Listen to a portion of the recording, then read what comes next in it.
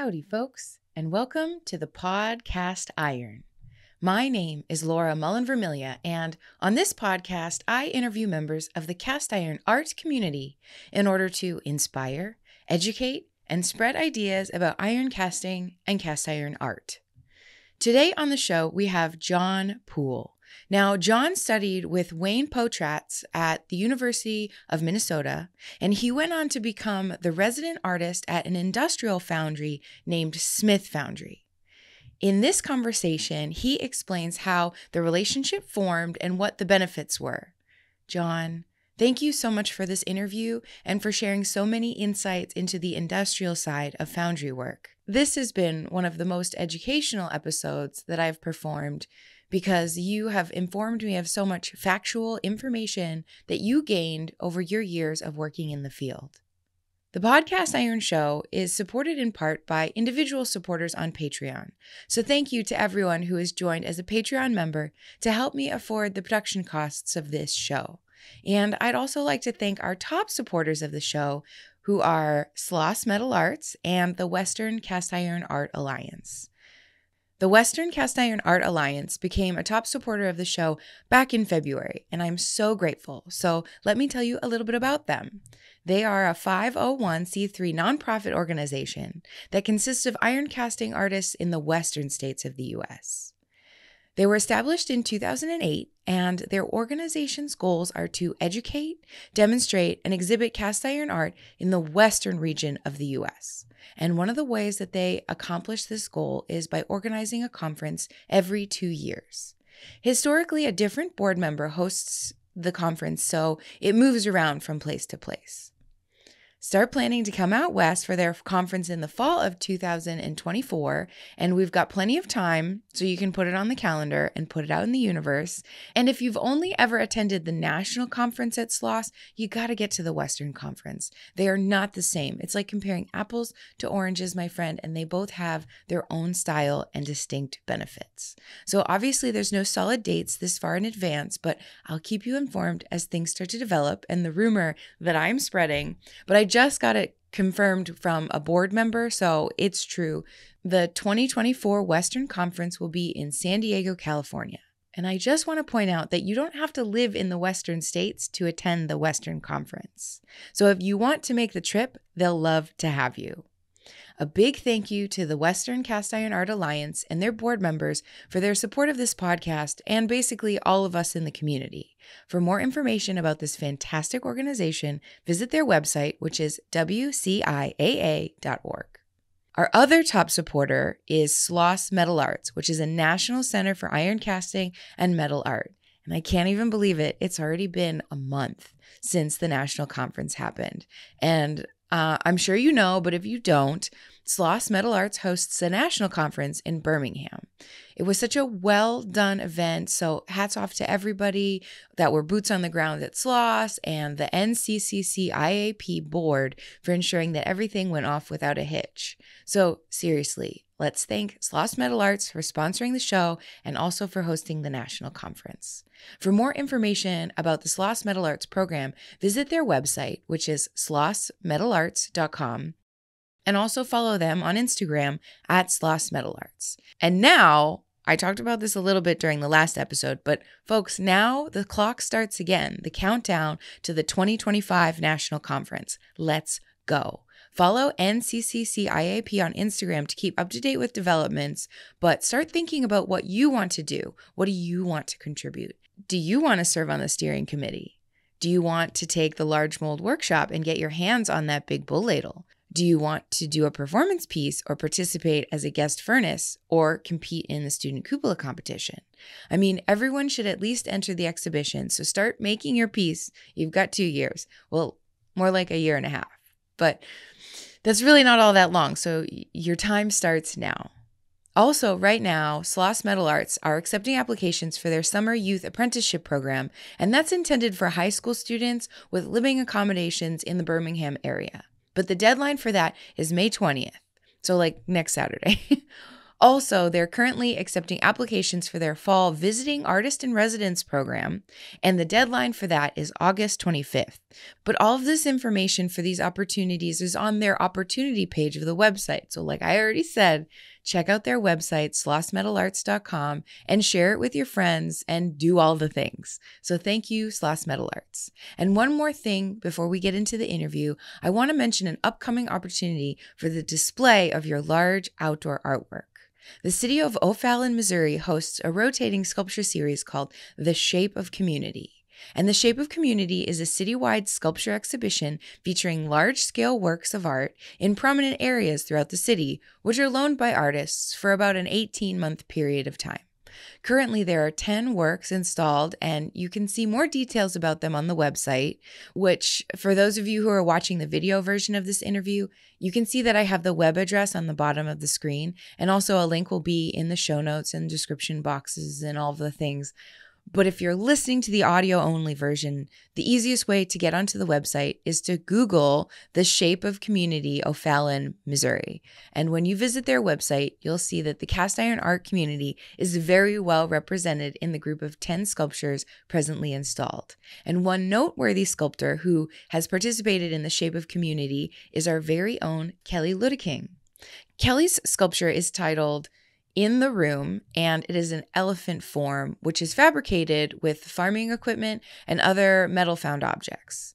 And this sculpture was in the 2020 through 2021 round of the exhibition program, and it ended up finding a permanent home at the O'Day Park in O'Fallon, Missouri. So see, a lot of artists from our community are participating in this rotating exhibition, and some of the sculptures even get purchased to remain in O'Fallon. Presently, we are a little less than 1 year out on the time frame of this call for submissions, and they'll be jurying your entries in early March of 2024. So start thinking about what piece from your catalog you want to apply with, or even make a new piece for the deadline. You've got plenty of time. And if you have any detailed questions about this opportunity, please contact the Cultural Arts Coordinator, Martin Linson, at mlinson@ofallon.mo.us. And that's also in the description box if you need it to be spelt. This really is a great outlet for iron casting artists to showcase all the big heavy metal works we've been casting. So finally, let's get into the interview with John Poole. After much trial and error, John and I were not able to get his computer to work with the Zoom software, and we persisted by performing this interview over the telephone. This means that there is no video for this episode, and I apologize because I know that some of you really enjoy watching the video versions. But with the equipment that we had, this was the best that we could do, and I truly hope that it's good enough for you because it's a great interview where we cover some extremely interesting material. Also, stay tuned at the end of this episode to hear some news that I have about the podcast schedule. Never forget that this episode is brought to you by our top supporters, Sloss Metal Arts and the Western Cast Iron Art Alliance. Thank you so much for tuning in today, and please enjoy. John Poole, thank you so much for joining us today and agreeing to be on the show. Well, it's a pleasure. I mean, like I saw Wayne posted it on Facebook, his thing, and that was, it's kind of interesting to hear Wayne's story go over there because, we'll get into it, but I was a student of Wayne for several years. But that's what sort of keyed my interest, and it's great to see that you're talking to a lot of people that are working with cast iron. So it's a good thing, especially the older folks like me and Wayne, and you were talking to Steve Daly and stuff like that. And so just add a little bit to the knowledge, and hopefully it'll help people with what they want to do with cast iron. Yeah, and I think that your story will help kind of flesh out the understanding of kind of some of the earlier years. So I'm really anticipating getting into that. But Cool. Let's start off with my very first question that I ask everybody every single time is, well, John, who the hell are you anyways? Well, I'm a person who kind of just, art was the only thing I ever wanted to do. Mm-hmm. And I ended up falling in love with cast iron, as many of us do. And then that's where the story will kind of pick up, is saying, okay, here's where I sort of saw it. I knew about it from like my grandmother and stuff like that who worked in a foundry. And when I left one graduate school and I came to Minneapolis and lived with her, and I went down and I met Wayne, and the rest is history. Yeah. All right. Well, let's talk about a little bit of your childhood. Just, growing up, did you have any memorable stories that you could tell us about, like something that maybe you think played a part in who you've become today? Well, I sent you those pictures from kindergarten that I made. Yeah. And even in kindergarten, I was always drawn to things, and I never was a realistic type of drawer or sculptor. Mm-hmm. Which is how it's kind of interesting, when I look at some of the early stuff and things like that. But by the time I got to high school, I was never really interested in what was going on in school. And so my mom kind of looked at me and says, make sure you take an art class, because that seems like the only thing you're interested in doing. And so even through high school, I didn't get very good grades or anything like that, but I just started making art and making sculpture, doing things out of clay and making a mold and making fiberglass molds. And I have some of those still hanging in my house here.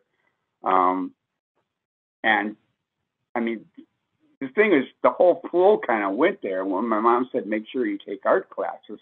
Well, that was the only thing I was interested in doing, and I tell people art is communication. And so, I mean, just like if you do a song, you write a book, you do a poem, you do a play, you're trying to convey something through a medium that communicates. And so that's a hard goal to get to in art. Sit there and just sort of make something and just sit back and let people tell you what they see. And if they can't see anything that you're intending to do, it's time to scrap that one piece and try communicating it in a better way. So when you were in grade school, you mentioned something about clay and fiberglass, like what kind of, and drawing. So what did those early projects kind of look like? Well, they looked like bad art for a long time. I mean, they really did. But, as I went on and did more and more things, I was into rock and roll and all the other stuff. So I was, doing not photographs, but drawings of, rock stars and sculptures of like Deep Purple. I did Richie Blackmore, Ian Gillan from Deep Purple, and it's actually hanging on the wall about 10 feet from me. So they got better and better, and held up. I would sit there, my friends would know when I was into one of my art periods because they'd call me and I'd say, no, I'm not coming out tonight.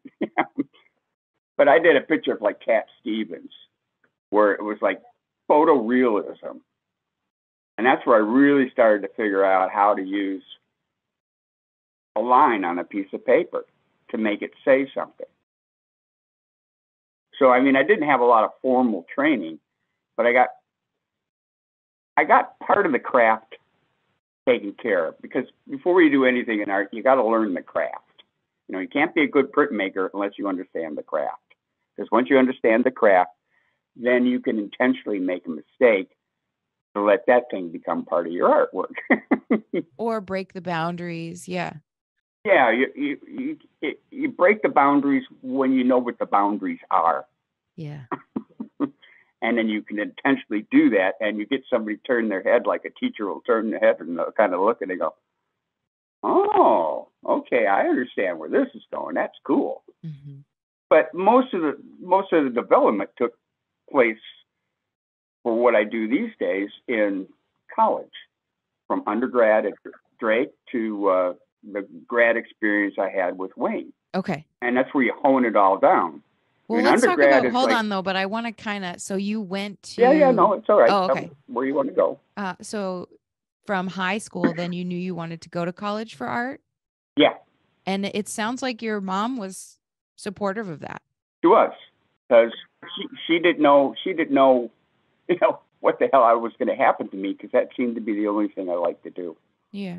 So she's like, it's like the parent shrugging the shoulders, says, well, let's see what he can do. But I went to Drake down in Des Moines, Iowa, Okay. for undergraduate. Mm-hmm. And I had a teacher there, Doug Henderson, Okay. the sculpture professor down there. And he kind of took me in. I had a good relationship with all the professors down at school. And that was the first time learning ever took off for me. Having to take a literature class and read all these books I had never read before. And like the light bulbs are flying off in my head daily. And it was like, wow, this is the coolest stuff ever. And you're putting all this stuff together. But in undergrad, you're getting in there, it's a liberal arts education. So you're taking bits and pieces from all these classes, and it teaches you how to think. Mm-hmm. So that started making my work even better and better. And the problem, Doug Henderson told me after second year, because I do all these pieces, and I would spend 15, 20 minutes telling everybody what they were about when you're getting together, to discuss all your pieces with your class. Yeah. And one day I did this nice big piece. It's on the wall. And he said, okay, John, this is John's work here. And I said, yeah. And he just puts his finger in the air and he goes, John, I'm going to give you some advice. He says, I want you to sit down and I want you to be quiet and listen to what other people are saying about it. Oh, yeah. And that's that whole thing of, that's where the communication in making artwork, that was the biggest light bulb that went off in my head, is that I can tell anybody I want what my work is about. Mm-hmm. And it also dawned on me that a lot of kids, students there, would say something about their piece that didn't make any sense at all. And so if you sit back and you listen to what people are saying about what your work is, then whether, once again, you are actually communicating. Or if you're communicating what you want to communicate. Right, yeah, and that's what you say. My intention was boom, boom, boom, but nobody sees that in that work, so I did something wrong. And that's where the whole development for me into what I do up until this day has kind of come from. When I do a series of work, and especially if it's different than the previous series, which I've had different styles throughout my career, is I always throw them in a wide array of people that I know, from people who've never seen art before to professors to everybody. And it gives me a general consensus that I'm on the right track. Great. Yeah. So then yeah, go ahead. No, I was just going to say, for years, I didn't even know, I forgot how to talk about my artwork. The pendulum swung all the way to the other side. Yeah. Yeah, it really went hard. So did that happen in undergrad or did that happen later?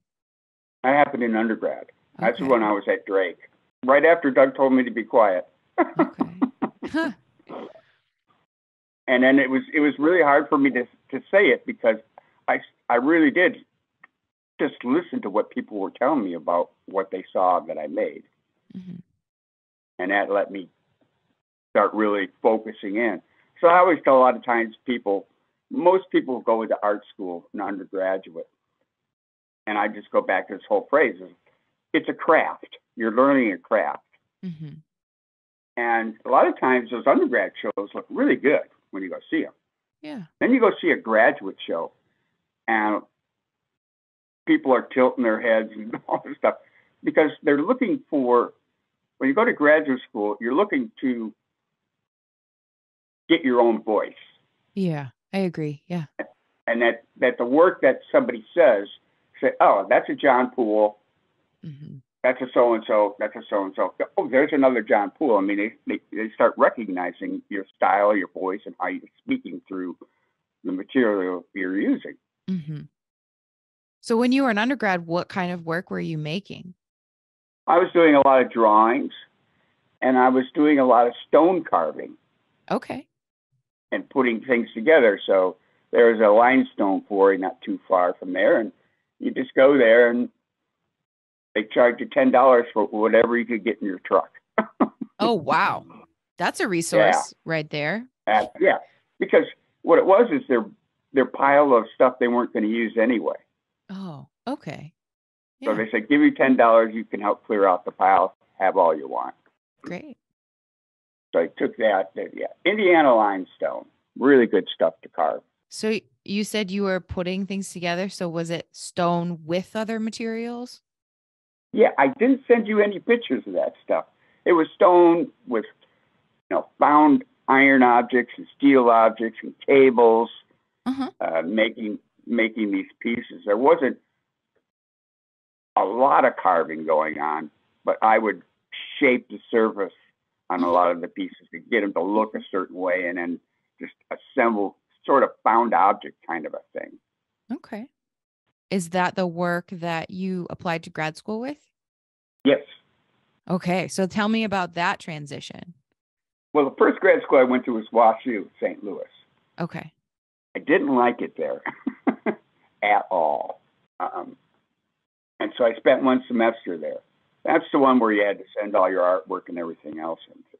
And then I ran into Doug after I left, and Doug just said, "You're going to Minneapolis, right?" He goes, "Yeah."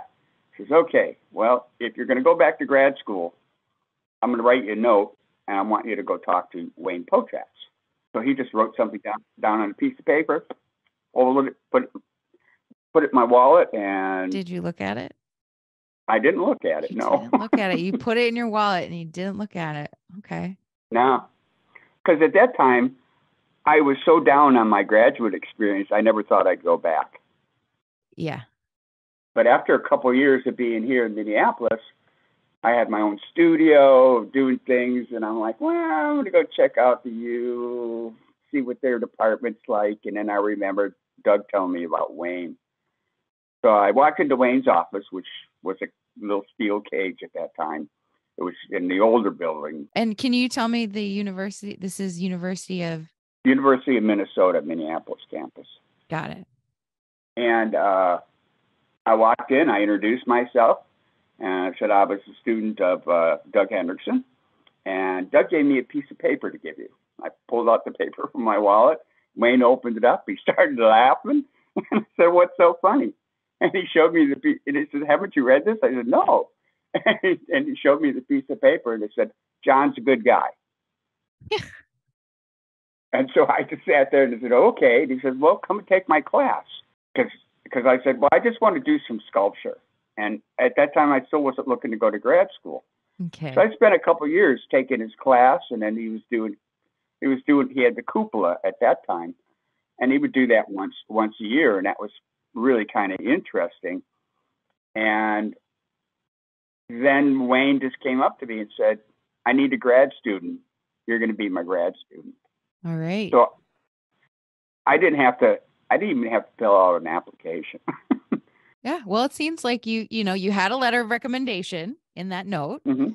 and you also sounds like you earned it by just being around and participating, and he must have liked you enough to want you to be full-time. So what cupola was that one that you were first introduced to? Well, it was a 300-pounder. Okay. And at that time, the foundry was inside a building, a big concrete building. Mm-hmm. And so they had a big furnace that they built there, or chimney, that the cupola would fit under. So they could actually do this all inside. Mm-hmm. And they had a crane so you could carry the 300-pound ladle and pour molds all over the floor and stuff like that. And Wayne's, his foundry it started doing some ceramic shells, but not a lot. But it was all sand. So just started learning how to make sand molds kind of on my own. Mm-hmm. And that's the thing that I really started enjoying. And when you saw the iron pour, and even when they did bronze and aluminum to a lesser extent, but I'd always call it the dance. Mm-hmm. Because when you're running a cupola, everybody's got to be in sync with what's happening. Yeah. There's a lot of timing issues and all kinds of stuff that go on, and that's why they have all those things like mold captains. He's in charge of the tweers. She's in charge of this. Here's the different crews that are going to be charging the furnace, boom, boom, boom, all those sorts of things. So you got to be in concert with each other in this, and the motion is all the time. Mm-hmm. And that was real intriguing at that particular time. I got less intrigued with it later on. Mm-hmm. Yeah. So at this point, you're a grad student of Wayne's. Mm-hmm. And so what kind of work were you making then? I was making the first group I did, and what I did for my thesis show was, and I called that series the Dance Series. And it was based most of it was bronze, vast majority of it was, because iron was still, by the time I left there, they were only doing it twice a year. Okay. And it was hard to really get your teeth into it. But so the work was trying to capture the motion of the people involved in the pour in an abstract way. I didn't send you any of those pictures. I could have, but I didn't. I can if you want me to. Yeah, we'll get some in, and we'll. And so, but I mean, the biggest breakthrough, which really started to let me attack what iron could be, was when I think Wayne went to Cliff Prokop's school. I forgot where he taught, because Cliff had a cupolet, and it's a batch melter, and commercial foundries use those to make sure they could understand what their iron was going to be like. Okay. So they had been around for a long, long time, but the advantage of it is, technically 2 people can run it. Mm-hmm. Yeah. And you don't even have to break a sweat. Yeah. So once Wayne saw that, he got the plans from Cliff. Everybody got together who knew what was going on at Wayne's foundry, the students and stuff like that, mm-hmm. and fit it into a design that would work inside his foundry. So we did a test firing of it, things like that.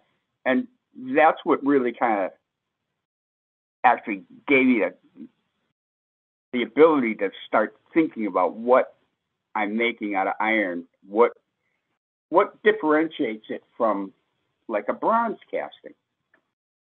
Because that's some of the things that I always look at when because I'd get people call me years later and say, oh, I want to do it in cast iron. I go, why do you want to do it in cast iron? Well, bronze is too expensive. Yeah. I'd look at them, I'd say, well, then I don't think it's a piece I want to cast. You got to have a reason for me to help you make a piece in cast iron that deals with why cast iron. But that's probably a little bit later on in the show. Okay. Yeah. We'll revisit that. Because trying to answer the questions of what really happened and didn't happen. I mean, all these things started happening where we brought in the cupolet. Mm-hmm. Then Wayne started talking with Tom Geip and Butch Jack, who came to all the iron pours, and a lot of the other professors that had come and visited, and they all know each other, that did some iron work, started to put together sloths. Yeah. Which really that was the real sort of beginning of the explosion of mm-hmm. people doing cast iron in all these schools. Okay. So what year about? Oh God, this got to be between 82 and 84. Okay. Yeah. And so at that point, besides Wayne, who else do you know had iron in like the art? I guess we should say in the art or academic arena. Well, I know Cliff. Okay. Did it. And I know Butch Jack did it down in Beaumont, Texas. And there were other people that came there, but I personally didn't go anywhere, and I personally don't remember hearing about who else was really doing it. And you can't know you might not know everybody, but I'm like, I definitely don't know. Yeah. And so I'm just trying to like pull as much information like from the early, because this is the time before the SLOS conference. I mean, somebody like Jay Hooley was doing it. Okay. So I feel like I've sat in on an artist talk where Wayne and Tom talked about visiting different sites to see what site they wanted to have the conference at. Mm-hmm. Yeah. Right. And they came upon SLOS. Okay. And so then they put together, I was part of the steering committee, and one of the things that I had been to other conferences, and they're just so expensive, right? They're still in the planning for all this. And Jim Schwartz, who taught in Marshall, Minnesota, part of the University of Minnesota out there, he always talked about stories of going to the old conferences where, the beer was 5 cents, everybody goes to the bar, and that's where they have a lot of their meetings, and they talk about what they're doing in their fields and exchanging information and stuff like that. And he said, one day I ordered a beer, came at the bar, and I looked beside me, and there was Noguchi. Yeah. Where would this famous guy wanted to come and see what this art conference was about. Mm-hmm. And Jim talked about how inexpensive it was. And so me and Jim started talking about, we got to find a way to make this affordable for the students, because the school is paying for everything. Mm-hmm. But as a student, you're on a tight budget. Oh, yeah. So that's what we got, like you said, the campground there. Mm-hmm. We found a hotel that was really affordable for everybody to stay at. And they gave us special rates and things of that particular nature when we actually did the conference. But as far as all the nuts and bolts of putting all the pieces together, that was Wayne and the professors that were really doing all that work. Okay. I just got to be a small part, put my hand up and say, I just have one thing to say. So you were at the very first conference at SLOS Yes. for the cast iron art. And do you know what year that was? If you don't, it's okay. I mean, we can probably, it's in the records. I can look it up. I just haven't yet. I mean, it's probably 84. Okay. Could be. Yeah, probably 84. In the 80s, mid 80s. Okay. Yeah, in the 80s. It might have been as late as 86, the first one down there. What do you remember about it? Like specific details. And so did everybody bring their furnaces? Oh, there was several furnaces that were brought. Mm-hmm. And so that's when people started dividing up into groups, which I didn't like at all.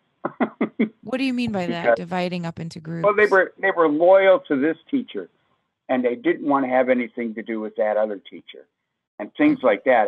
And they all talk about, to be so proud of, well, my leathers are cooler than your leathers, type of thing sort of happening, where you get this tribal mentality happening down there. And with Wayne's furnace, it was a coupolette. Mm-hmm. And I wasn't particularly interested in having to sit around and run it all day. Yeah. So I just looked at Wayne and says, I'm going to go to so-and-so, so-and-so, and so-and-so, and so-and-so. You got a problem with that? He says, no, just let's get the first 2 taps out and you're free to go. And so that's where I started meeting a lot of these different individuals and the teachers and things like that, where you got to know things, mm-hmm. And God, it was the first or second one that Butch Jack bought a garbage can furnace. Okay. Made from a garbage can you can get at the hardware store. Yeah. And I told Butch, I said, I want to run that with you. This is the strangest thing I've ever seen in my life. And it worked really well. So did he line it with anything specific? The same refractory you would use in any furnace. Okay. Yeah. And then he had little steel pails, with a steel handle on it, probably held a gallon, maybe a gallon and a half. Yeah. And that's what we would put the iron in, and you just take the pail over to a little mold and pour it.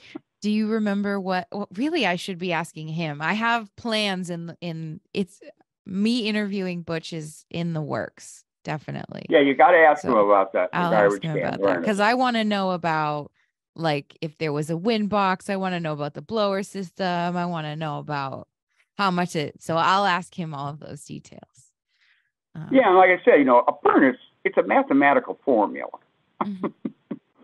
So, I mean, the size of the iron, the size of the coke is matched up to the size of the well. Okay. Yeah. And so you just go from there. You can never give it enough air. That's the one thing I've always learned. Is if you're having problem getting hot iron out, get more air into it, and it should solve your problem. Okay. And it usually does. Mm-hmm. I did see a lot of different things, but I didn't see anything that opened up any more avenues to saying, hey, I can incorporate that in my work. I thought that, from what I saw from the people down there, I said, well, they don't make very good molds. Or that's a little shabby type of thing with how they were actually putting together. But a lot of these groups that had their furnaces were pretty much new to cast iron to begin with. Yeah. Yeah. So I'm not trying to be judgmental on them so much as it's like going, I had it really good with Wayne. Yeah. And you got to realize that when you saw kind of what everybody else was working with? Mm-hmm. Yeah. So how long were you in because so at that point, were they having them already every 2 years or? No. The next one was I think it was 4 years before we did the next one. Oh, okay. Because there was interest in it. Yeah. But putting all the nuts and bolts back together with Wayne and Tom and stuff like that, I think, they felt, and I think it was 4 years later, but Potratz or Butch Jack can tell you exactly how long it was. The difference in between the first and the second. And then even after that, it wasn't, I don't think even at that time it was thought about, well, when are we going to do third one? And they said, well, it might take another 4 years or something like that to get that much interest. But eventually it turned into this every 2 year thing. Yeah. Were there exhibitions at the early ones of artwork? Yeah. Okay. Yeah, it was small, but it was there. The thing has grown exponentially, and iron has grown exponentially in and of itself and what people did. But as that kept growing, I sort of went in a different direction because my concern was if I like iron, I got to start making better stuff out of it, and I got to find better ways to do it. Mm-hmm. So where were you in your grad kind of trajectory at that point? Was that kind of in the it sounds like, well, you were taking classes and working as a sculptor with Wayne before. So I'm not exactly sure where, how long were you helping him kind of with these conferences? Well, I was on the steering committee for the first one. Okay. And I said my amount of help was, let's find a reasonable price to get the students to go there so it doesn't break them. Yeah. But then the thing with the help is we just kept refining different things with the pour, how you make sand, what kind of different molds can be made, that type of stuff. Those are the things. I was just down to the nitty gritty on different stuff. And Wayne and Tom, they were the head of it all. So they put it together because, a lot of teachers would say, I've used up all my funding this year, so I'll put it in my budget for next year, take my students and things like that. So they were working on all those types of logistics to get the thing back up and running again. Mm-hmm. Yeah. And in the meantime, Wayne always had, always invited guests every year, and that became the big event. There'd be 200 people just showing up to watch the iron pour when we had it. Mm-hmm. And it was usually his biggest class. And the nice thing about Wayne's class is that sometimes the women outnumbered the men students. Yeah. So it was one of those things. And in those days, I think there was one woman teacher in the art department, and there wasn't always a lot of nice things some of the other professors said about her. Yeah. And you're kind of going, well, what is all this about? But I mean, that's what started opening up a lot of different avenues, especially for women. And Wayne was always very good and very inclusive to have anybody, no matter who they were, take his class. Yeah. After all, he let me do it. Yeah. And I think that it shows because it definitely, his influence on this movement and the students that came out of his programs far and wide. Yeah.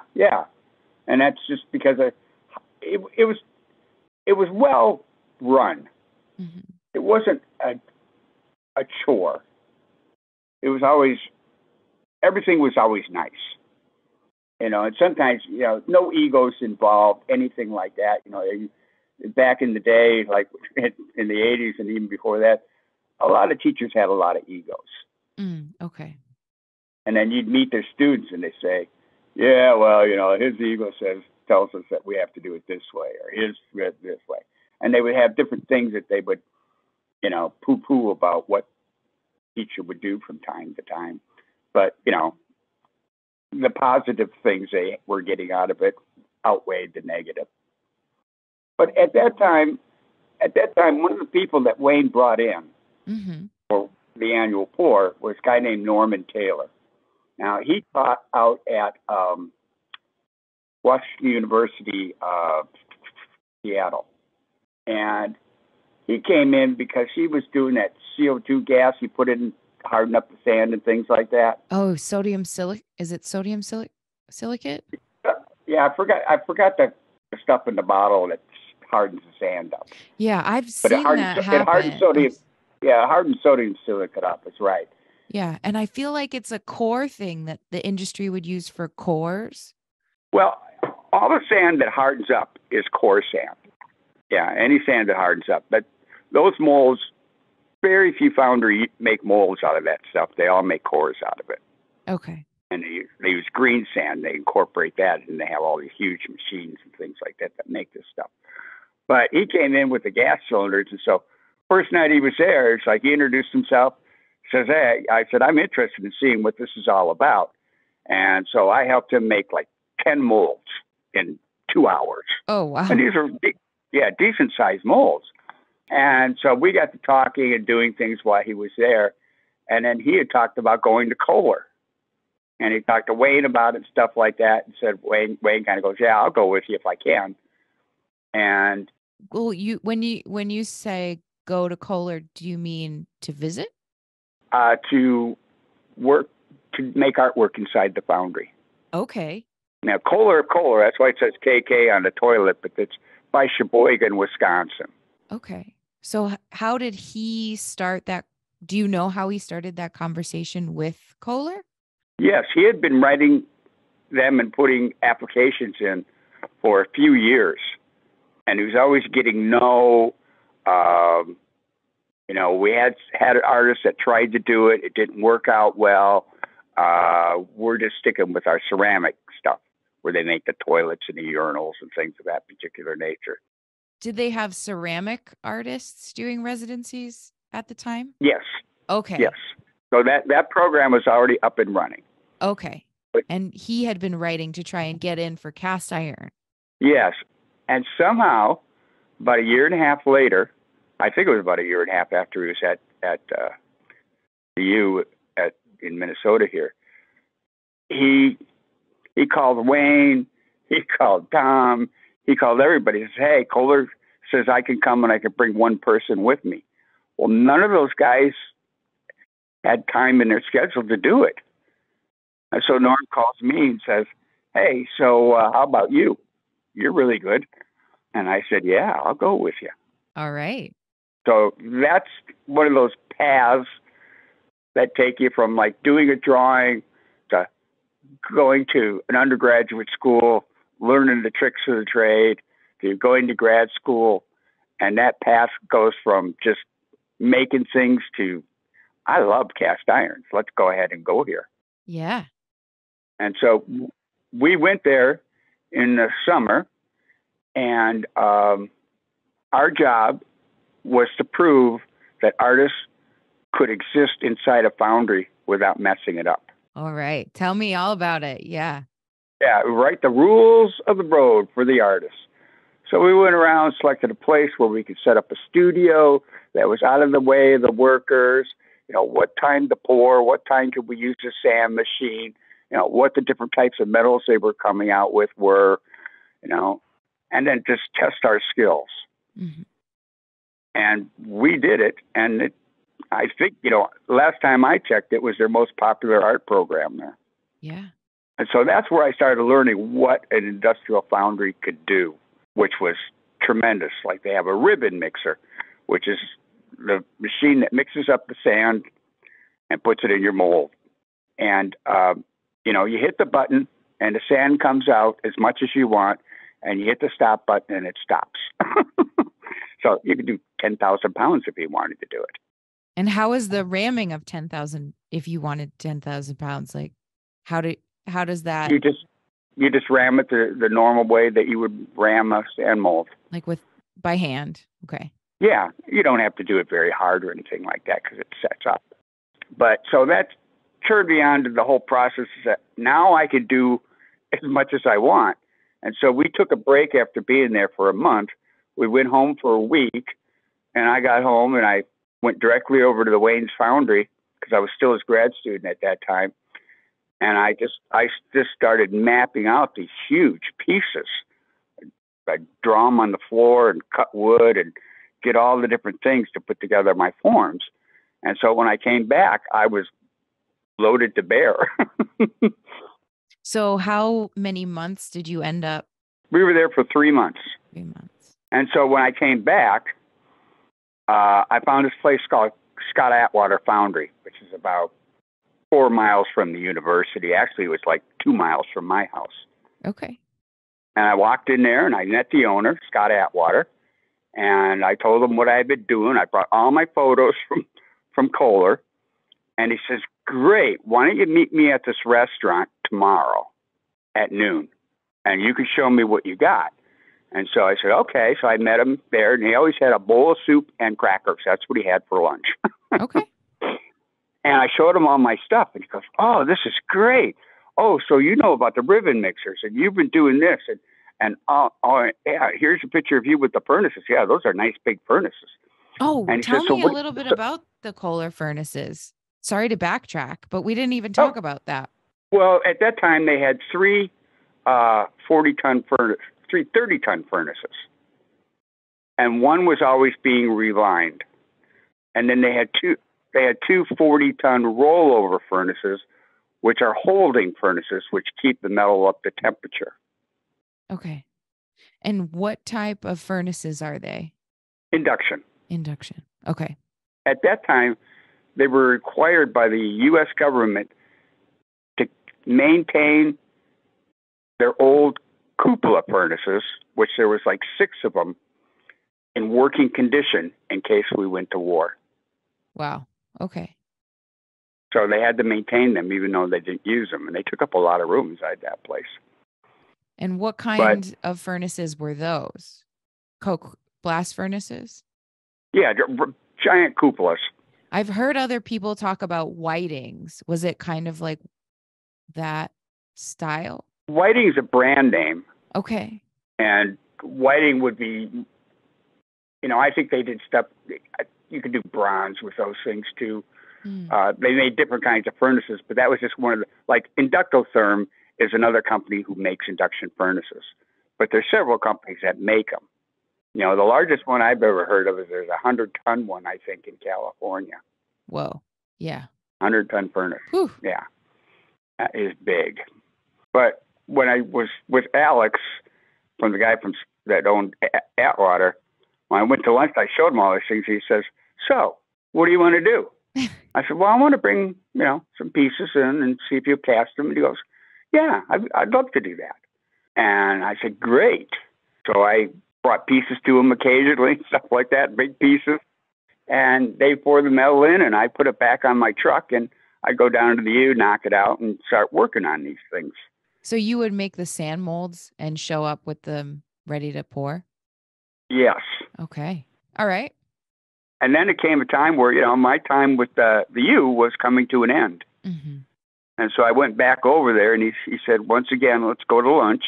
Yeah. And I went through everything that I was doing, and he says, well, you can't. He goes, do you have $1 million? I said, no, but I'm looking to continue my artwork. Yeah.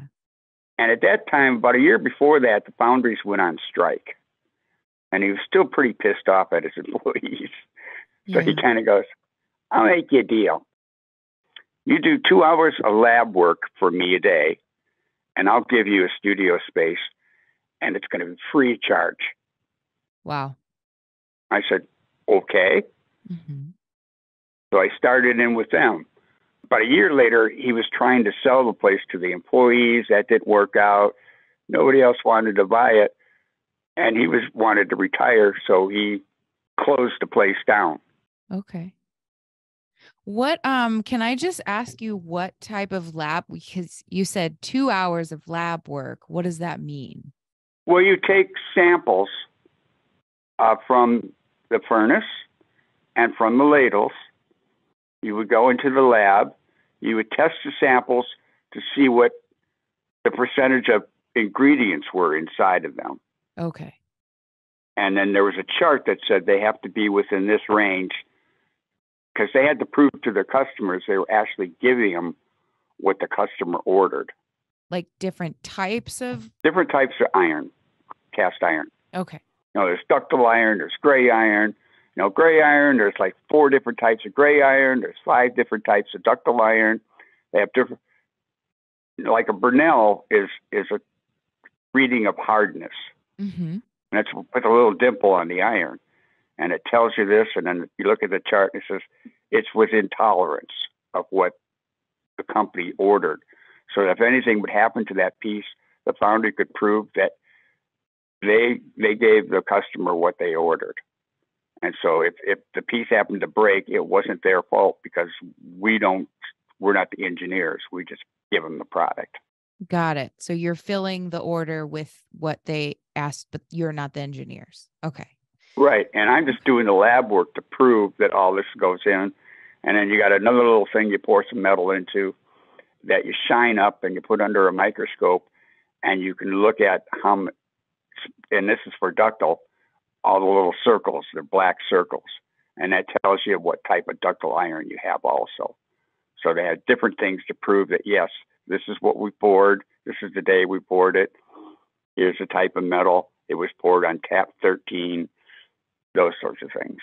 Okay. All right. Thank you for those. So it's kind of laborious, but it's one of those things that really lets you know. It's like, I didn't know there was all these different types of iron. I'm fascinated right now. I'm like, tell me everything that you want to tell me, So, who was kind of mixing those in the furnace, as it were, like who was there a person in charge of, oh, we're going to put a little bit of this in and a little bit of that? And right. There was the head guy in the lab.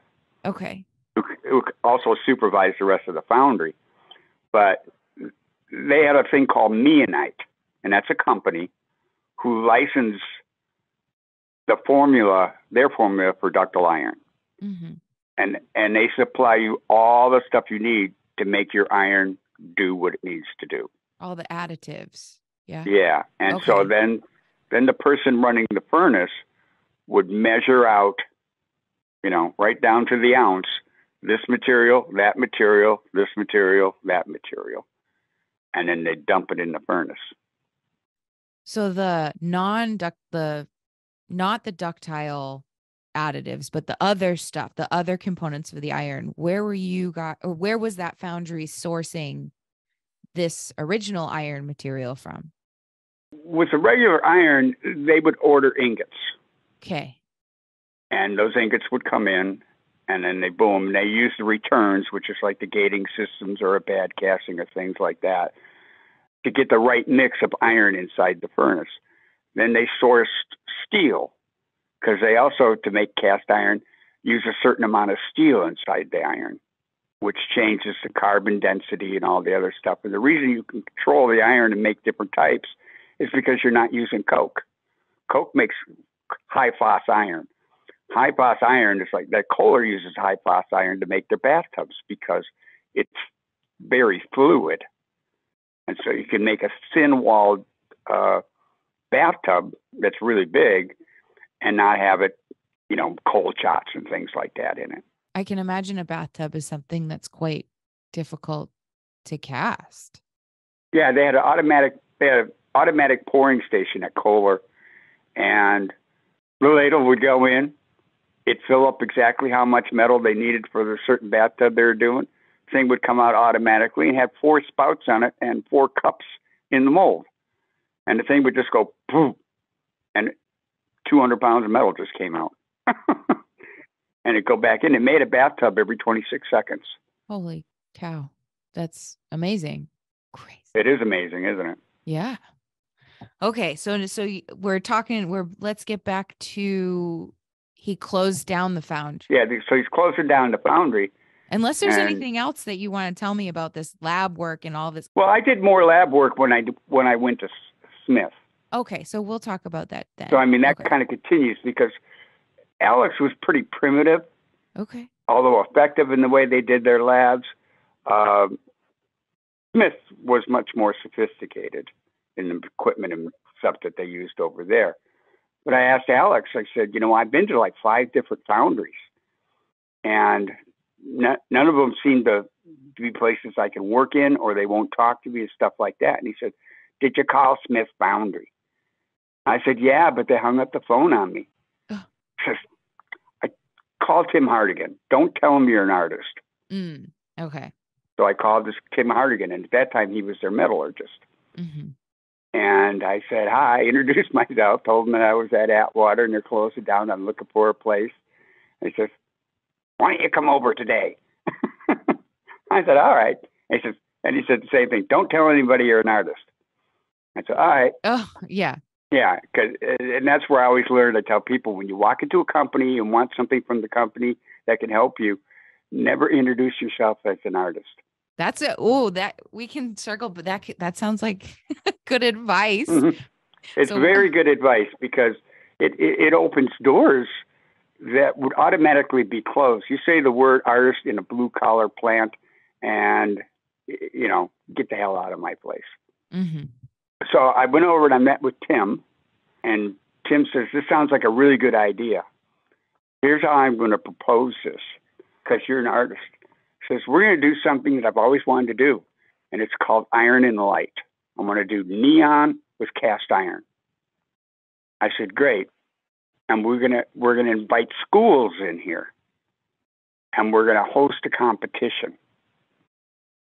He says, let me clear this with the owner, because he said, I've talked to him about this before, and he says, we don't have time to do it, blah, blah, blah, blah, blah, blah. And so 2 days later, Tim calls me back, and he says, okay, I think I got a deal for you. Said, I only want 1 hour worth of lab work. Okay. You can have a studio space. You have to clear or find your own space out there to work in. And the Iron and Light show is on. I said, great. What else do you want me to do? He says, I want you to go talk to Potratz, and I want you to go talk to MCAD. We're going to invite students to bring molds here to pour. And then they rented a gallery space in the gallery part of town here to show off all the artwork. They had judges, all these sorts of things. It was really kind of cool. And so as I coordinated all that stuff, the old guard that worked at the foundry wasn't happy, first of all, that an artist was hanging around their foundry. Mm-hmm.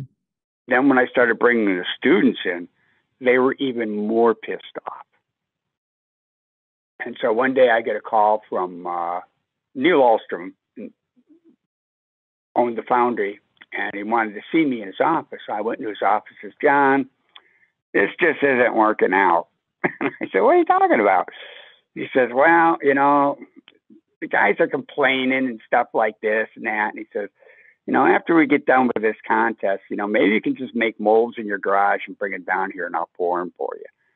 And I said, that's unacceptable. Then I said, all right, I'll have my stuff out of here by the end of tomorrow. Go ahead, have fun finishing off the students' artwork and doing your art show. Okay. And so I started clearing stuff out of the foundry that I had brought in there. Mm-hmm. And Neil calls me back in the office. He says, give me 24 hours. Meet me here tomorrow afternoon at 3 o'clock. I said, all right. And I came back in the next day at 3. Neil was 15 minutes late. He came in his office and says, all right, here's what I'm going to do. He said, I talked to every single one of my employees, and I asked them specific questions about you, what they thought of you, were they okay with you? And every one of them gave you a thumbs up. Says, so I was wrong to ask you to leave this foundry. So here's what I'm going to do, John. We're going to finish the show, and then you don't have to do any more lab work for me. Studio is yours. Do with it as you please. You don't owe me a dime. So he gave me a $50 million studio free of charge. And I stayed there for 35 years until they sold the place. Unbelievable. That's an amazing story. Uh-huh. And so in that period of time, it was a great thing where I'd have, Wayne would bring his students down. Other folks would bring their students down. I think I sent you a picture. Julia Schmidt came and paid me a visit one day. Mm-hmm. Yeah. And, I would do things with students. I would do things for local artists. I'd do things for artists that lived out of town that they wanted something out of iron and they couldn't do it and that type of stuff, and did my own work. And my schedule was my schedule. And it was like the greatest thing ever. Yeah. That happened to me. And then it continued to open even more doors to other businesses, things like that. Advertising agencies started calling me to do things. I got a thing for BMW for their 5 years with this big ad firm here in town. Mm-hmm. They paid me $12,000 to make 6 5-inch high pieces of cast iron. It was in the shape of the letter 5. And I asked them the question, why cast iron? He says, BMW pays us a lot of money. We don't want to give them bronze thinking that we're wasting their money. If we give them cast iron, they'll think, oh, well, at least you're being careful with our money. Wow. Okay. Yeah. That's cool, huh? That's an interesting concept. Yeah. And then I had another thing where I ended up doing it in bronze, but because I had the foundry or use of the foundry, another person that was working with Target called me up and says, hey, we're doing this thing for Hispanic Teacher of the Year in California. I've got this artist who designed the thing. Could you put it in bronze for us? I said, yeah. And then I hooked up with this other foundry called Anurag Foundry that's Stillwater, which is an eastern suburb of Minneapolis, and started working on different kinds of projects with them. So these are the things because it kept pushing my techniques to how to make all this different stuff. And it opened even more doors as to how I was even going to approach my own artwork. So I kind of buried myself in this world.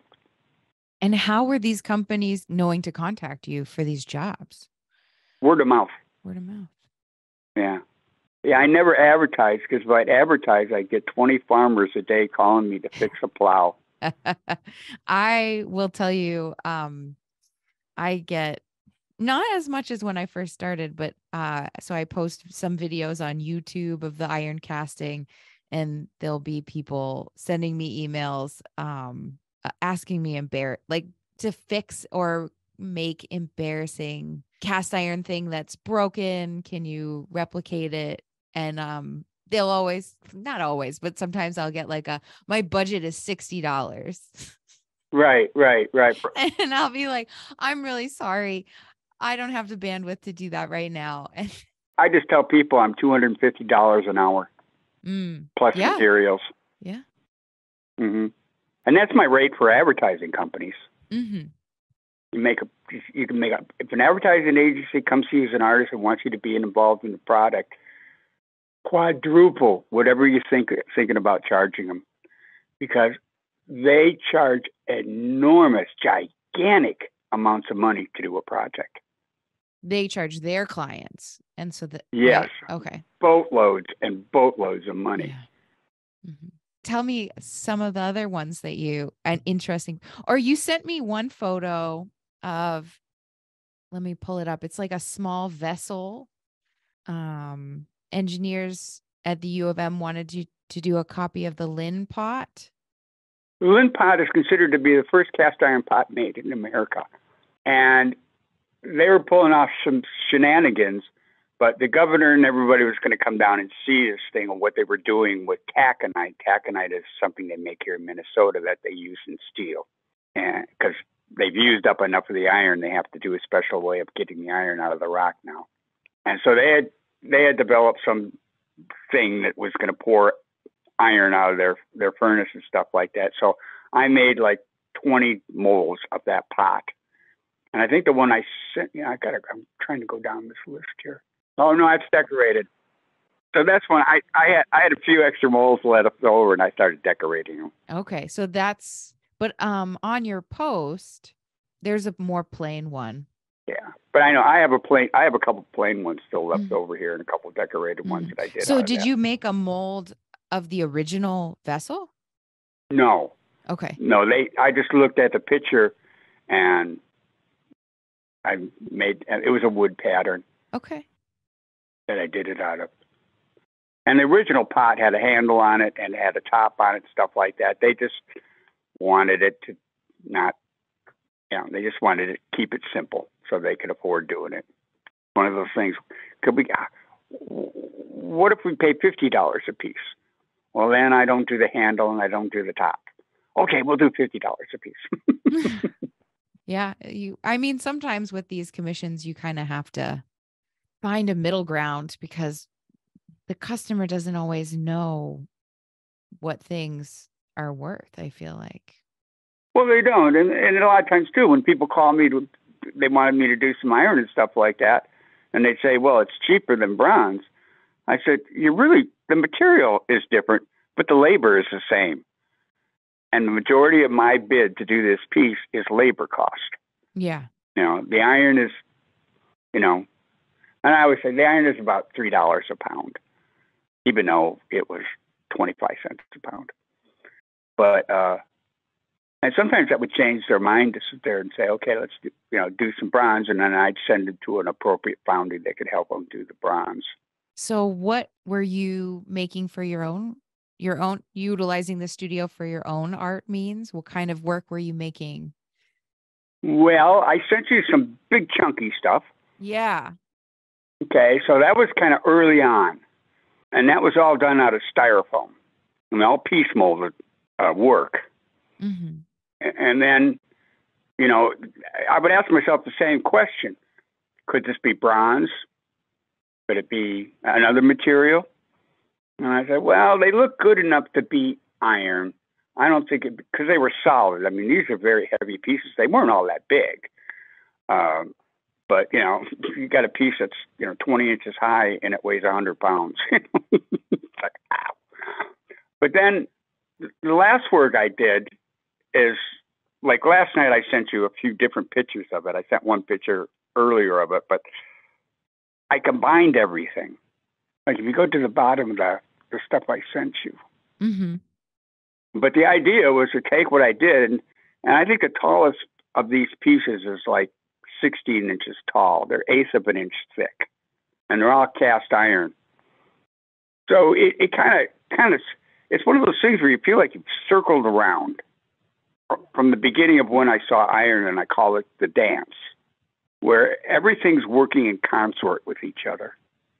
And these pieces are stronger as a work together than they are as a single piece.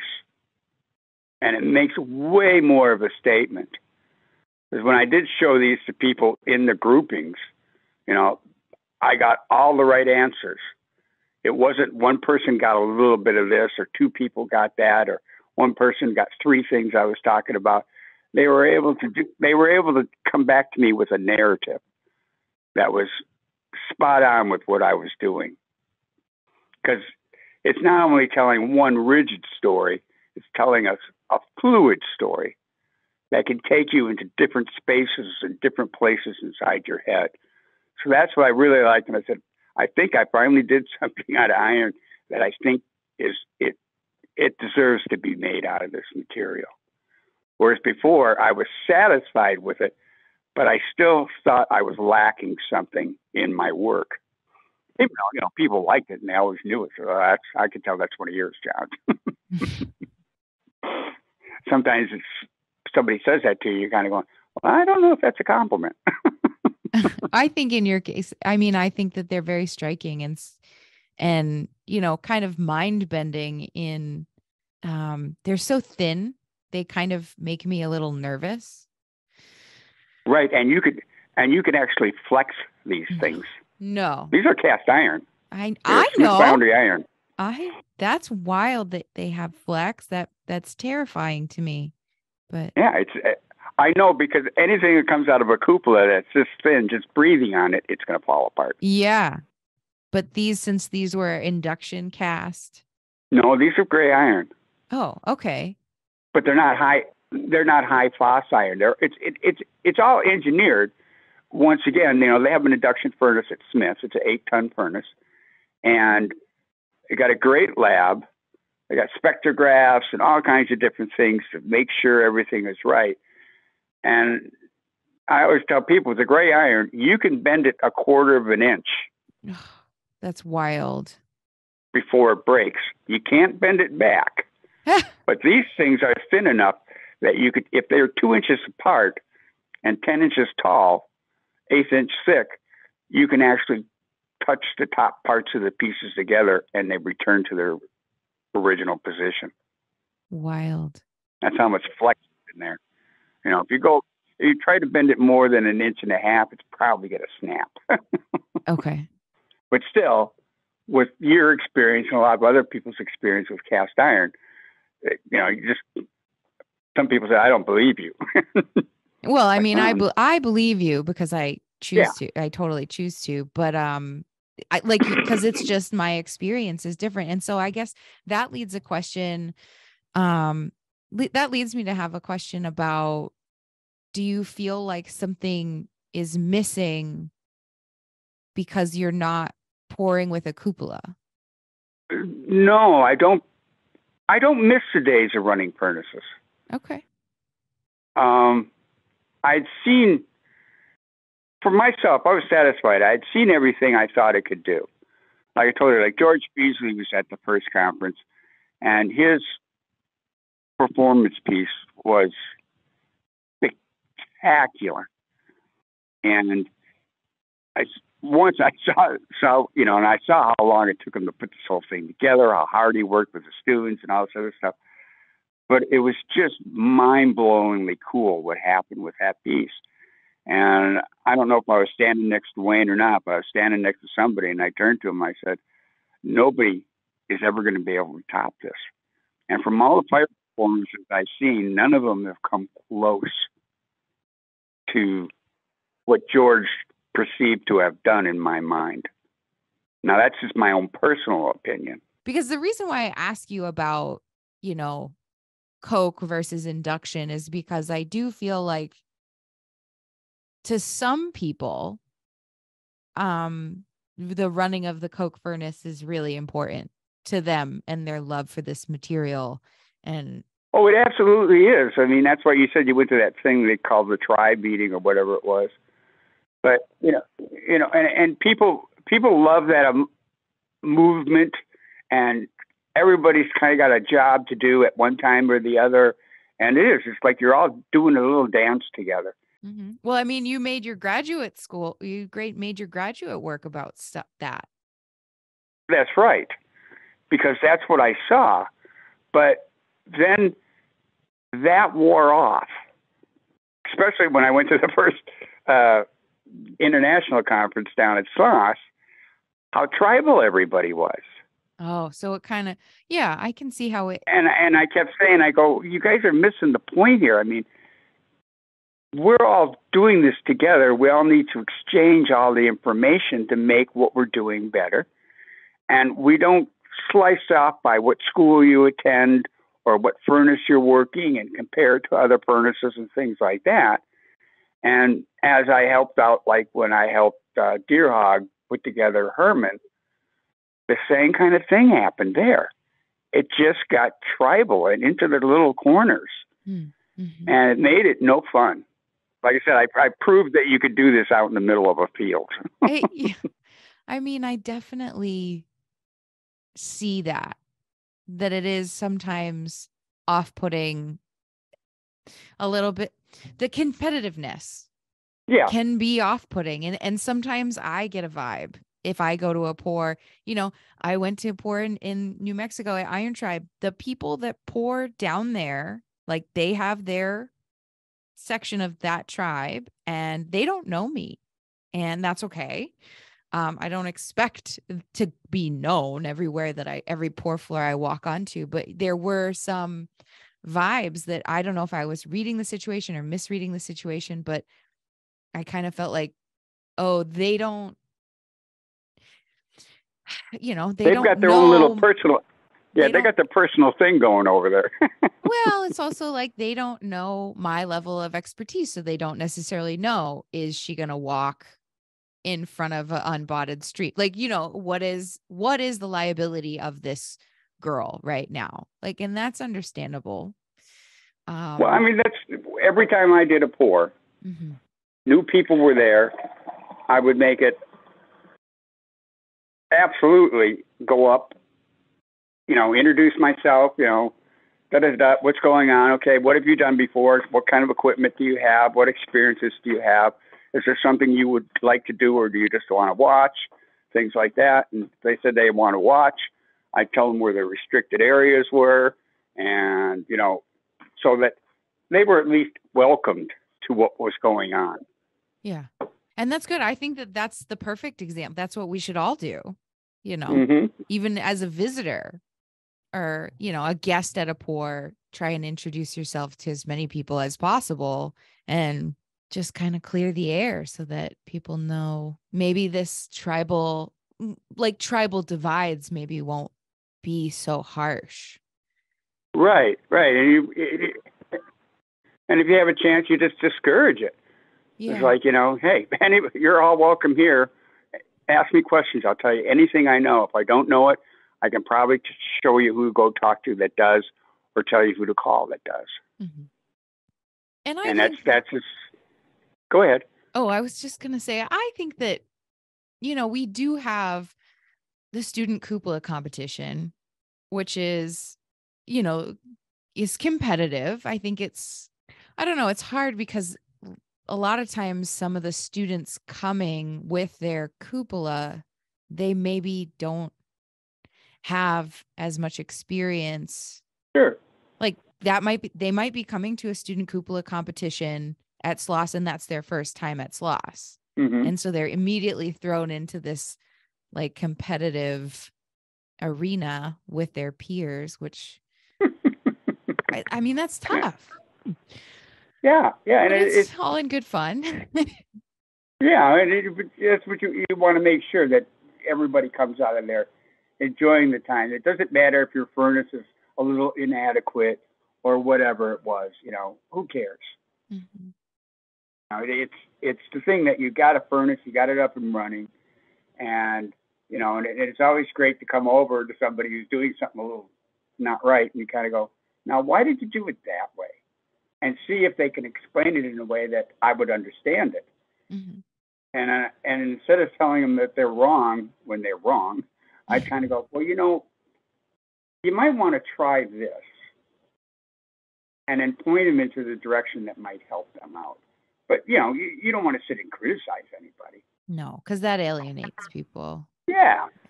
I mean, you're just glad that they're there and you got more people involved in doing things. And a lot of times, a lot of people, how many times a year do you pour iron? Me? Yeah. So I'll tell you, probably twice I will pour it. Yeah. But how many times I go to an iron pour might be 6. Okay. But a lot of times I'll go, but I'm the recorder. now. I've fallen into Oh, this role of filming. So I'm like filming okay. the events. Um, Well, then you're a yeah, participant.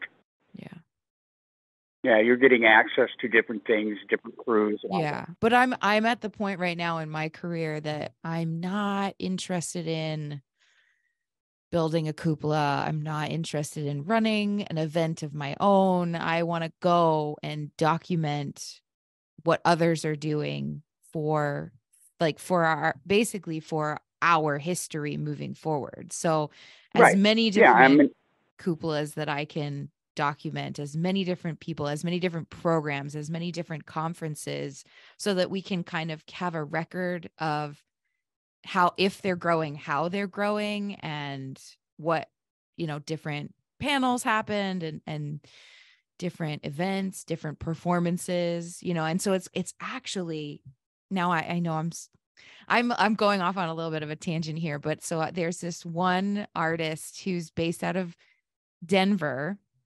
and hmm they go by the name Sparkles, and I've seen Sparkles do 3 different wheels, which is a I think it's made out of plywood wheel that kind of looks like a ratchet, yeah, like a ratchet wheel, not a gear yeah, wheel, like a ratchet wheel, or like a hmm water wheel. Yeah.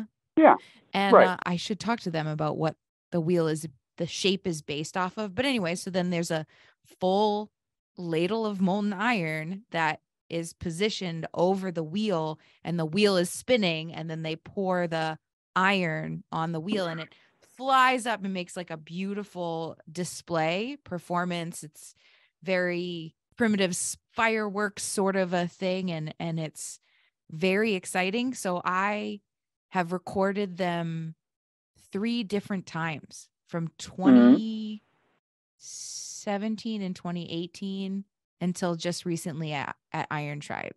And so that to Okay. me is, and there's performance iron can be polarizing to some people. Some people don't like it. Some people love it and it's their jam. Some people think it's a waste of metal. I'm not in any camp besides supporting the artist and what they want to do and capturing. And so I've, recorded 3 different performances by the same artist over the past 5 years. That is my art. Yeah. Or Okay. part of it, like part of my artistic practice. And that's just one specific example. So, Well, I know. I mean, people are drawn to it for all kinds of different reasons. mhm. But for me personally, my path was to try to keep developing the artistic side of it, the aesthetic side of it, Yeah, so let's go and back to and that. the and Yeah. and the tribal part of it, or the crew, the dance, the running of the machine. That can all be inspiring. It can be spiritual. It can Mhm. be all kinds of different things, and it does bring a group of people together. But I usually didn't see anything worthwhile being made. What's the object? It's There is no hard. object. Let's with the performances. Are you talking about with the performances? Well, I mean, when they're making molds, I'll see things. Like Coral does some pretty decent stuff. Okay. And I can't. A lot of the names. I mean, David Lettle, or however you pronounce his name. He made Oh, a yeah, couple yeah. interesting. David loved. Oh, I've seen a couple pieces of his that look pretty interesting. yeah. Um, but for the most part, it's either, well, that could have just been made out of bronze, but they made it out of iron, or that piece doesn't make any sense at all. So, that's where I am in my aesthetic on the iron. It's like, yeah, it's cool. It can be inspiring to do these performances and that type of thing, Mhm. and it can be a spiritual thing and all that sort of stuff. But it doesn't resolve itself into anything more than, I should say, it's a glorified bonfire. Yeah, to Because some. you Yeah. do it at night, and there's all these sparks and iron flying all over the place, and it does look cool. Yeah. And I mean in the same way that similar to, on the 4th of July, if I'm in my house and I hear fireworks, I'll go outside and I'll watch them. And Right. but yeah, so I can see how it is that to some people that's the extent of it. It's there's many strokes for many folks is one of my favorite kind of sayings that just kind of encompasses that. Yeah, like that's what I said. There's nothing wrong but for me personally, it doesn't trip my trigger anymore. Yeah. And it hasn't for years. And I'm a very fortunate individual where I got access to an industrial foundry. Yeah. You broke in. I got snuck in under the rug. I got to see and learn things, from, metallurgists that can break it down. It takes them 2 hours to break down a simple thing, but they explain it and they give you kinds of numbers and they give you reasons and it's all the stuff and the equipment that they use and why it's done this way, what the timing was. I think we talked about before we recorded too, is that, like an induction furnace, it's every 20 minutes, just like a cupola or a cupolette. Uh-huh. And it's a timing, and that timing works well because it's the time to take to get the metal poured off and to get the ladles back to the furnace. If they waited longer than that, the metal would be too cold to pour on the floor. Mm-hmm. And they can't pour it any faster. Yeah. to try to shorten it up to a 10-minute thing and stuff like that. So it just happened to work out. It just syncs up. So there's a lot of things that are somewhat similar. It's like I sent you a picture with a bunch of guys out in front of Smith Foundry. Yeah, yeah. Now and that's the other thing I kind of liked about it. I mean, 1/3 of the foundry on average is white. 1/3 of the foundry is African American, and 1/3 of the foundry is Hispanic. Okay. And,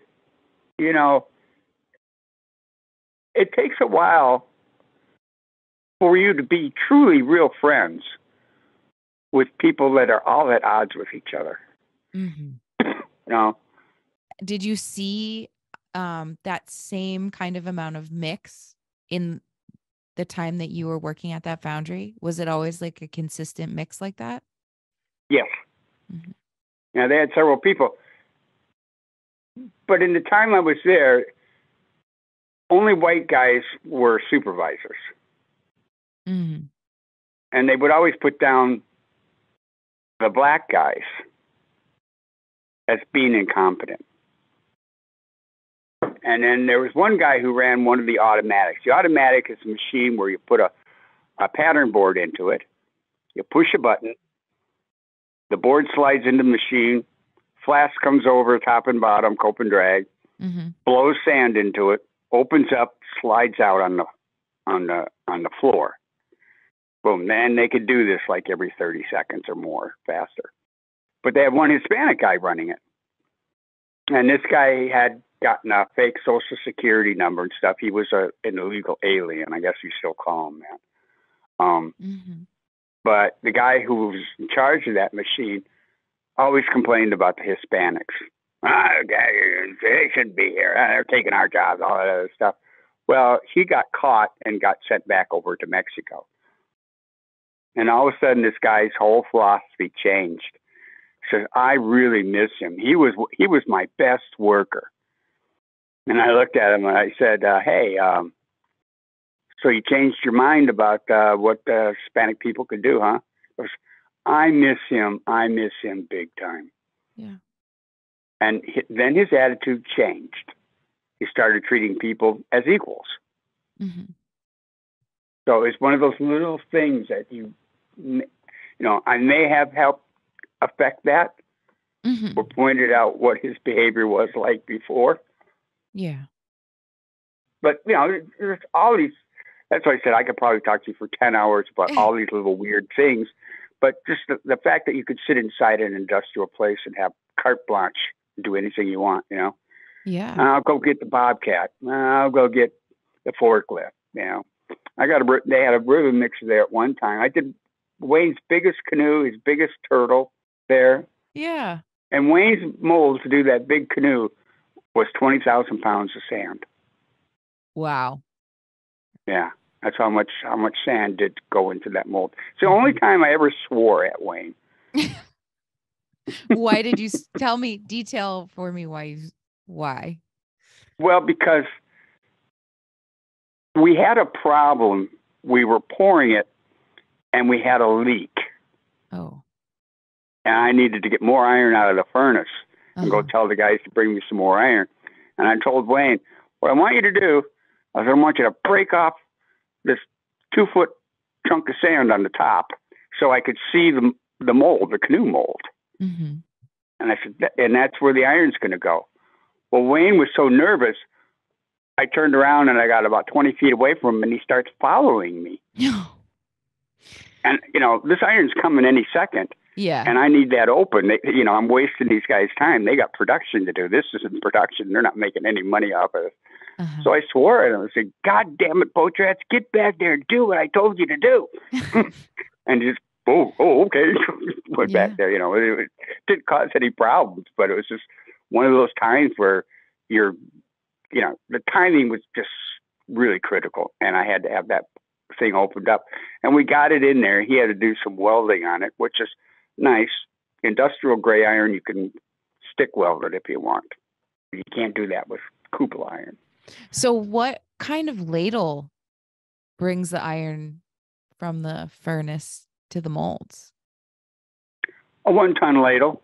Okay. Kind of overhead. Mm-hmm. They take a ton out every 20 minutes. Mm-hmm. And that comes out into the transfer area where they have 3 to 4 ladles that can hold 650 pounds in it. Mm-hmm. And then they fill those up. They follow the cranes to designated areas where all the molds are, Mm-hmm. and then pour them off. And then the big ladle goes back to the furnace. 20 minutes later, it comes back out. And then decants into the smaller ones. Yeah, just they keep going back and forth through this thing, and it just rocks and rolls. But it's I sent you one photo where they're turning the iron into ductile. It's just like for a video. Yeah. And that's the magnesium that they're putting into it. They put the magnesium in the bottom, Mm-hmm. and then when the iron pours, it's the way the ladle's designed, it creates like a spiral in the iron. It's rotating inside the ladle.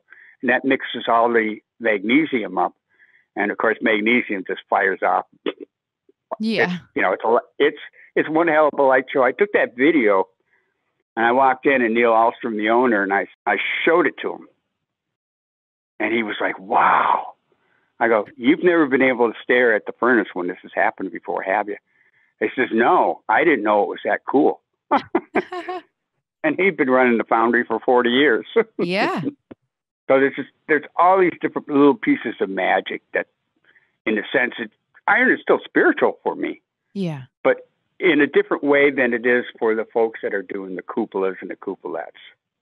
But I think that that's one of the things that makes this interview of you very interesting. Because that's one thing that sets your interview apart from pretty much everybody else that I have interviewed, and maybe quite a few people that I have yet to interview. We're all doing this art dance with these homemade smaller, I mean, not all of them are smaller, but it's like you have this experience that is kind of unprecedented, and you're still making art in that large foundry arena. Yes. So let's talk a little bit more about you pushing the limits of the iron, because that's what we kind of started talking about that, but then I stopped you because I wanted to know, if you felt like you were missing anything. And I'm glad that you said no. And I also kind of knew that I kind of knew the answer before. I baited you. So.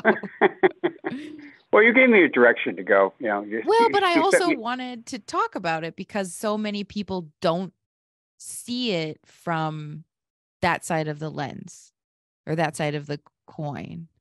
Well, I mean, and that's one of the reasons that I got interested in wanting to talk to you in the first place, because my path diverged from the path that you guys are still on. Yeah. And at the time, there wasn't a lot of openings for white male instructors going on in the 80s. Mm-hmm. Yeah. Because there was no women in these departments, and they were asking for women and women of color. Mm-hmm. And that's what they should exactly have done and have done now. They're starting to get these numbers equal, if not more women sometimes than men, hopefully, in these departments. But when I went to Kohler, that was one of those things that just, my mind just blew up. It was like going, this is only going to last 3 months. I can't have this. Well, then Alex Scott gave me access to his foundry. Mm-hmm. So I could push the limits more. He closed down. Smith opened their doors to me. That gave me boatloads of access to different ways and techniques of doing things, how to handle certain work. You know, very rarely would I use anything but what they refer to as their regular gray iron. For your own work or for your work and commission? For my own work. And rarely I had to use it for anything in a commission, anything different. You know, once in a while I had to use a ductile iron or something like that. But most of the time, the regular gray iron did everything it needed to do, and it had all the integrity that a cupola iron doesn't have. Mm-hmm. I sent you the definition of cast iron art, too. Did you read that? Maybe. I mean, I've been trying to keep up with everything that you've been sending me, but it's been over. I mean, like we started first talking in February. I know. So I'm looking for it right now. Yes, Oops. I got it. Do you want to read it? I don't have it on my screen right now. Okay, you wrote definition of cast iron. Okay, you read it.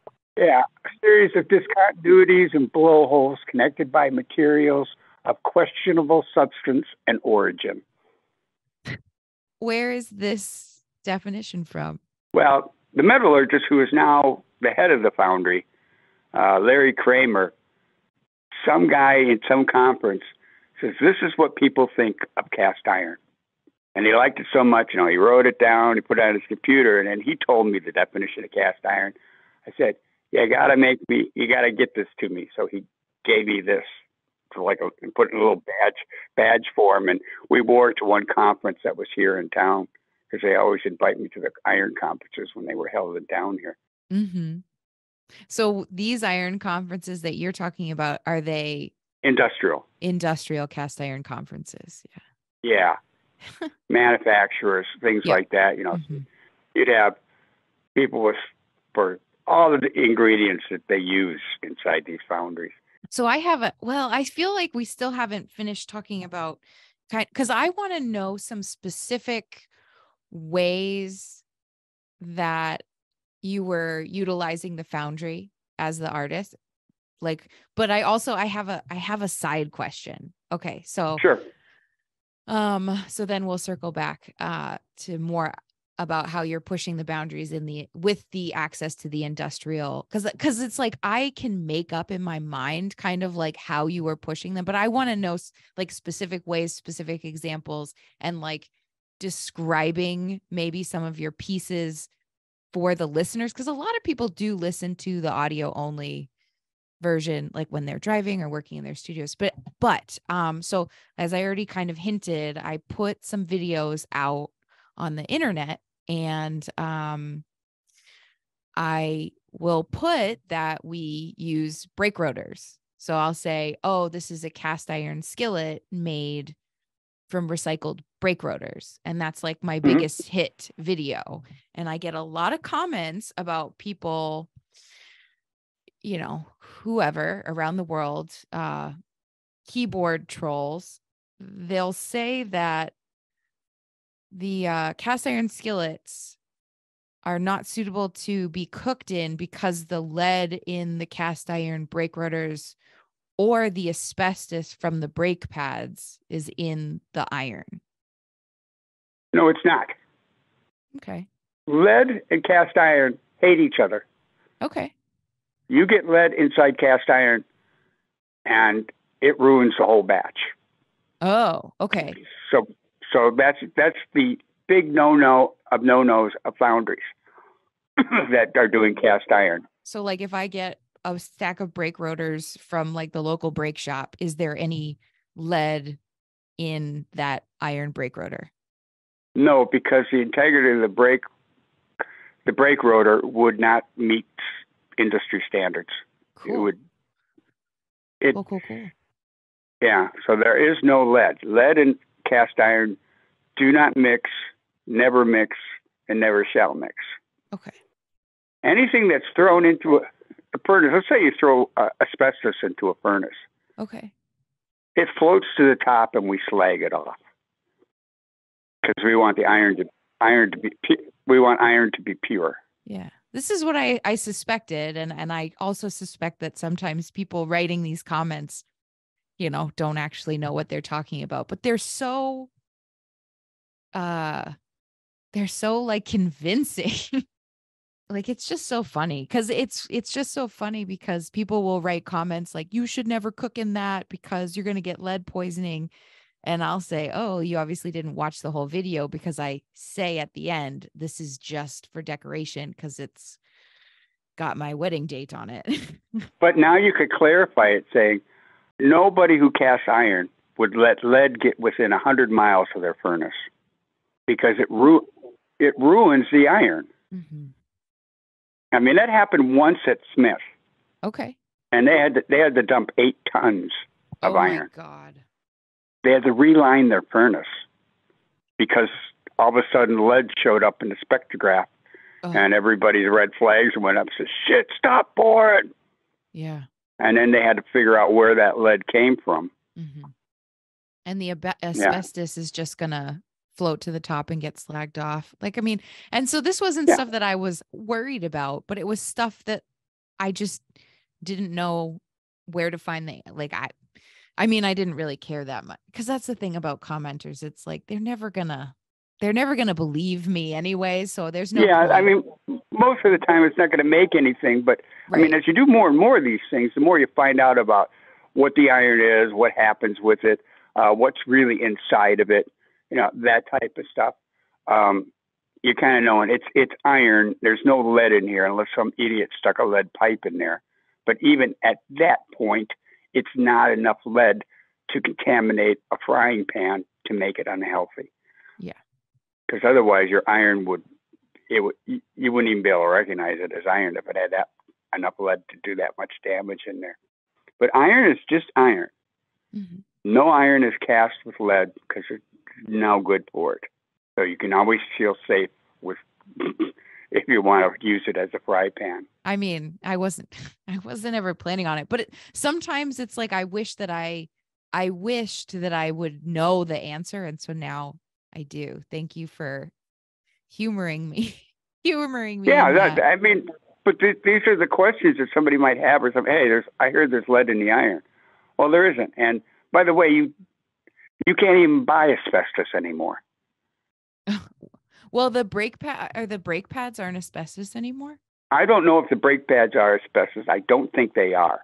That's what the people were worried about and I like maybe in a foreign country they are, but in the United States, asbestos on a brake pad would get airborne.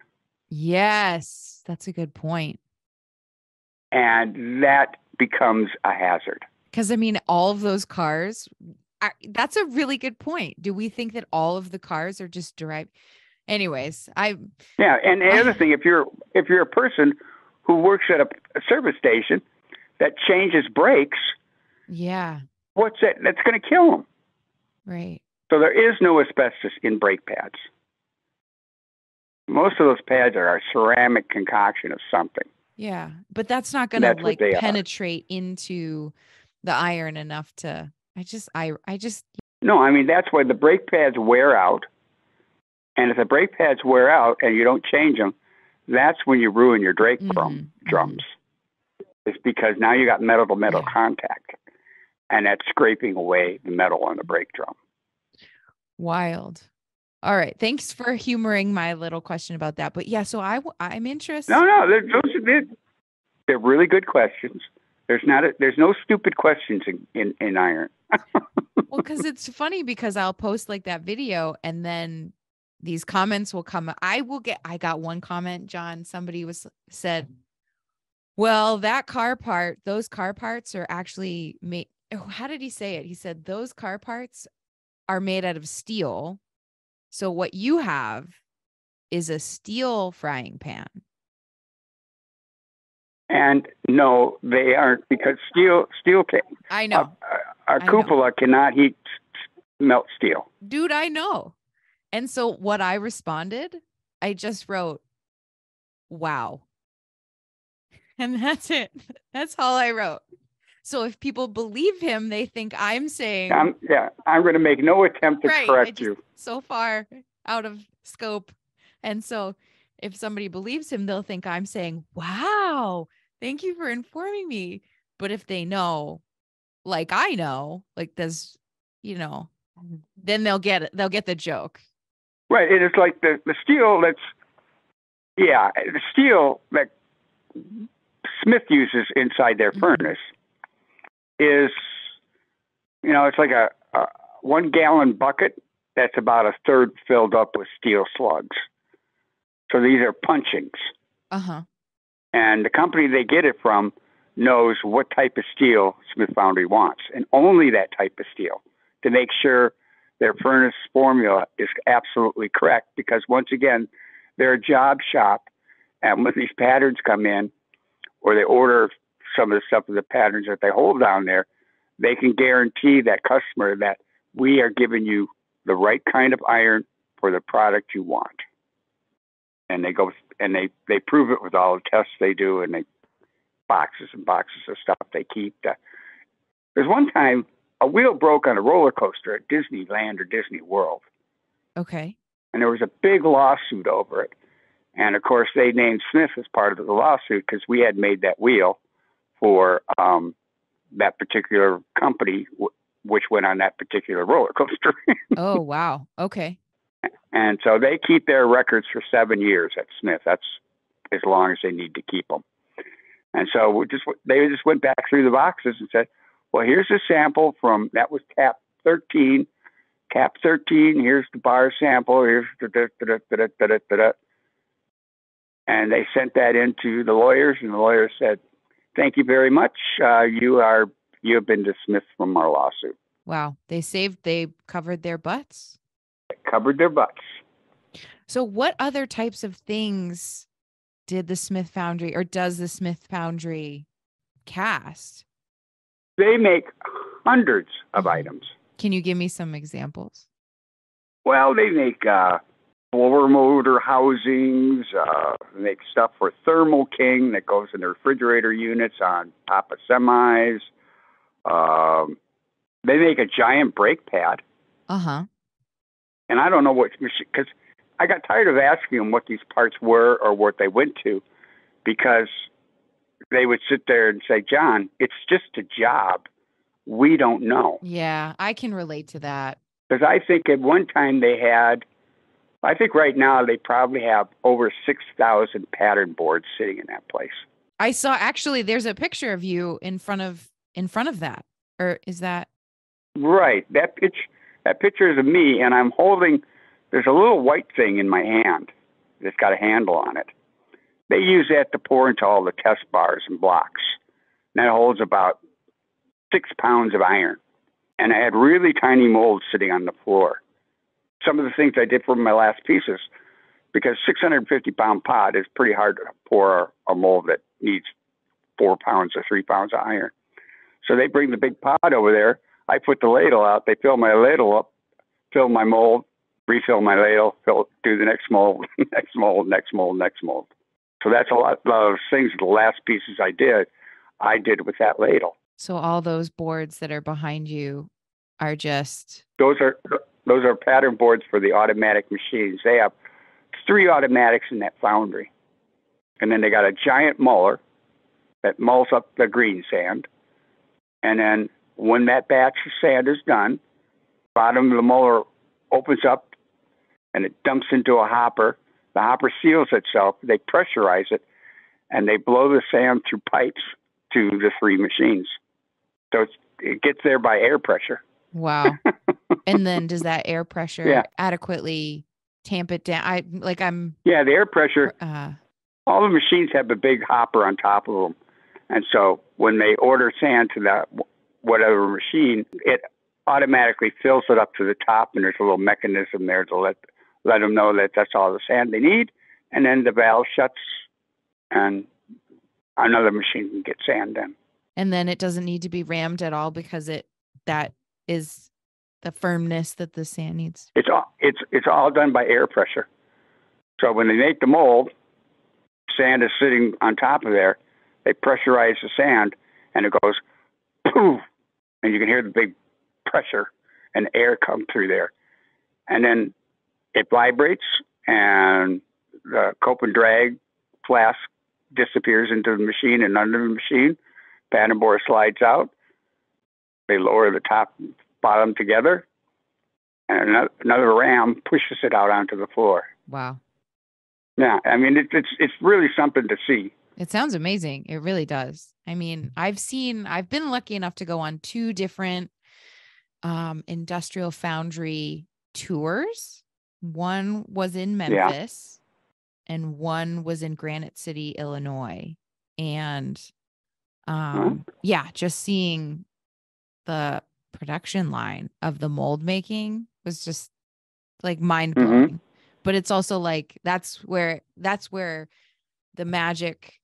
I mean, there's magic in all different, but I can see how then it's like, well, if you're working there as an employee day to day, and you aren't doing anything artistic, I can see how they'd be like, it's just a job. We just have to get these filled. I don't know what it's going to. That's right. And that's one of the things that, like the owner was interviewed. He was interviewed several times by TVs and radios and newspapers and stuff about things that I was doing around the foundry. And he says, John does it from the beginning of the idea all the way through to the finished casting. And he says, it makes what we do here makes sense to the employees. And they like to see the process from start to finish. Yeah. And that became a thing when students would bring their molds in, the guys started gathering around. What's in there? What's this one about? What's that one about? And students would tell them a little bit about what they were making. And then the iron would come, they'd pour the molds, and they're like, we got to see what's in here. And of course they're going, well, we have to wait like an hour before we can open. And he goes, hell no. They just kick the mold and break them open for them because it only takes a couple minutes for it to get hard unless it's a really thick piece. Okay. So they knew. They were like, you don't have to wait. Yeah, and then they just use their steel-toed shoes and kick them open. Now, one guy, a woman did molds of her breasts and had them in there. And one of the guys, he's kicking some of her stuff open. All of a sudden, he kicks the thing open with the breast, and it was upside down, and he kicked it over so I could see what's there. And he leans down, and he goes, "Oh my God!" He just runs away. You should have warned me those were breasts in there. But it was the thing. It really would lighten up their day because, they're pushing buttons and doing just simple things all day long. Yeah. And then you bring things in where it's like, whoa, well, now this is really kind of cool. So, they used to have derogatory names for me all the time when I first was there. Mm-hmm.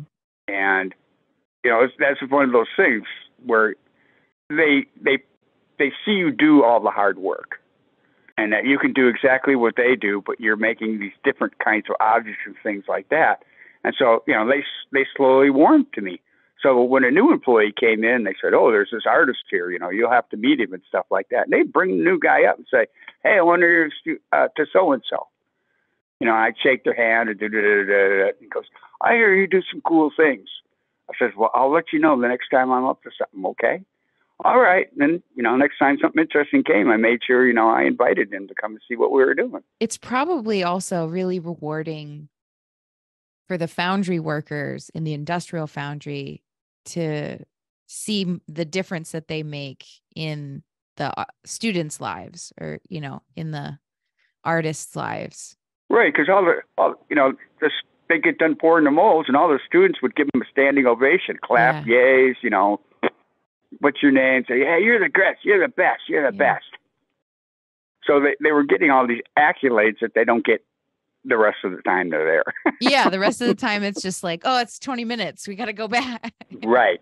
It's a good partnership. It's a really good partnership. Yes, it really was. And like you said, you were talking about my artwork and stuff, but the last group of stuff, and I'll send you some more pictures of it, that's kind of the culmination where I could make these piece molds.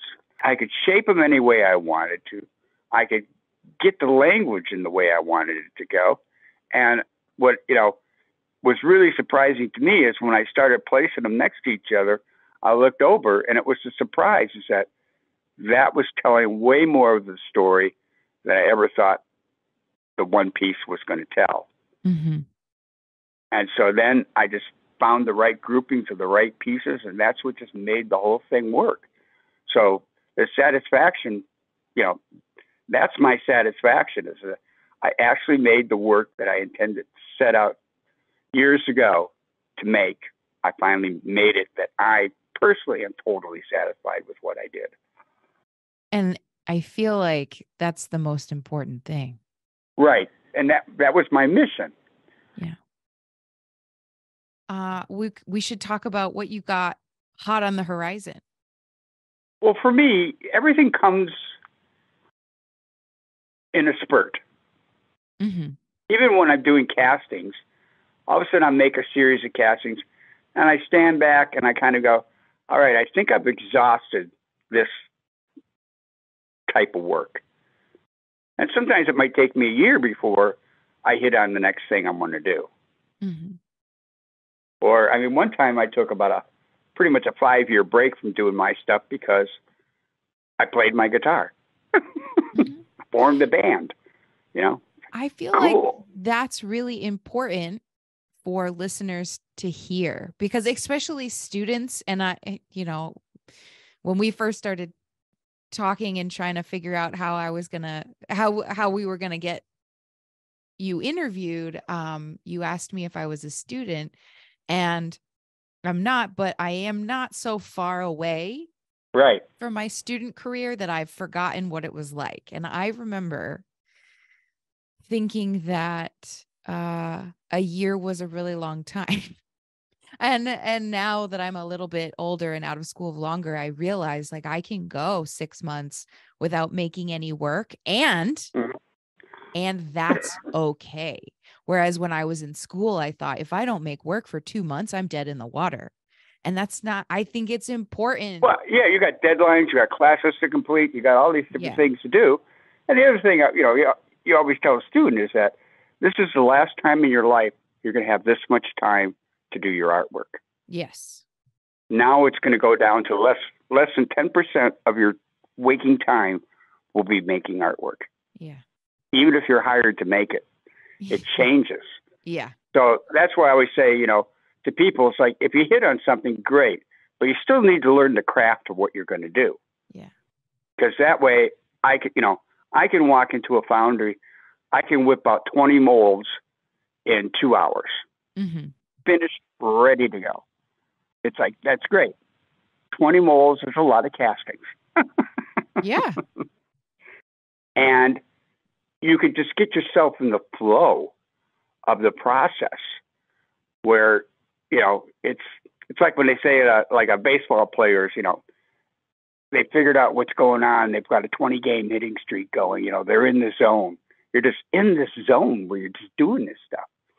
And then, for me, it's always good to take a step back, to look at it, to absorb it, because that's how, even if I go to a museum, the first time I go to the museum, I walk through it really, really fast because I have to think about what I saw. Yeah. And then a couple of days later, I'll go back and I'll look at all this stuff again, and I'll stop at a few things, and they'll start giving me information. Then another week goes by, and now I know exactly what pieces I want to go back and really see. Yeah. And that's how I work with my head. And other people are different. I know that, but personally, that's how it works for me. But I bet a lot of people can relate to that too, because I definitely, I with these interviews, I go through the interview and I'm myself experiencing the interview. But then when I go through and edit the interview, I absorb way more information because I can actually sit. I don't have to be formulating what question I am going to ask next, or what's my reaction, or do I actually understand this concept? Like I can really, and so that kind of repetition, I can see applying that to viewing artwork and being inspired by different aspects of the world. This kind of repetition of exposure. Yeah. But that's what it is. That's why I could take that time away. Just, my kids got old enough where, I'm like going, well, old enough, I'm just going to go get get a guitar, and I got a Les Paul. Mm-hmm. I'm going to go get some amps. I got a Marshall.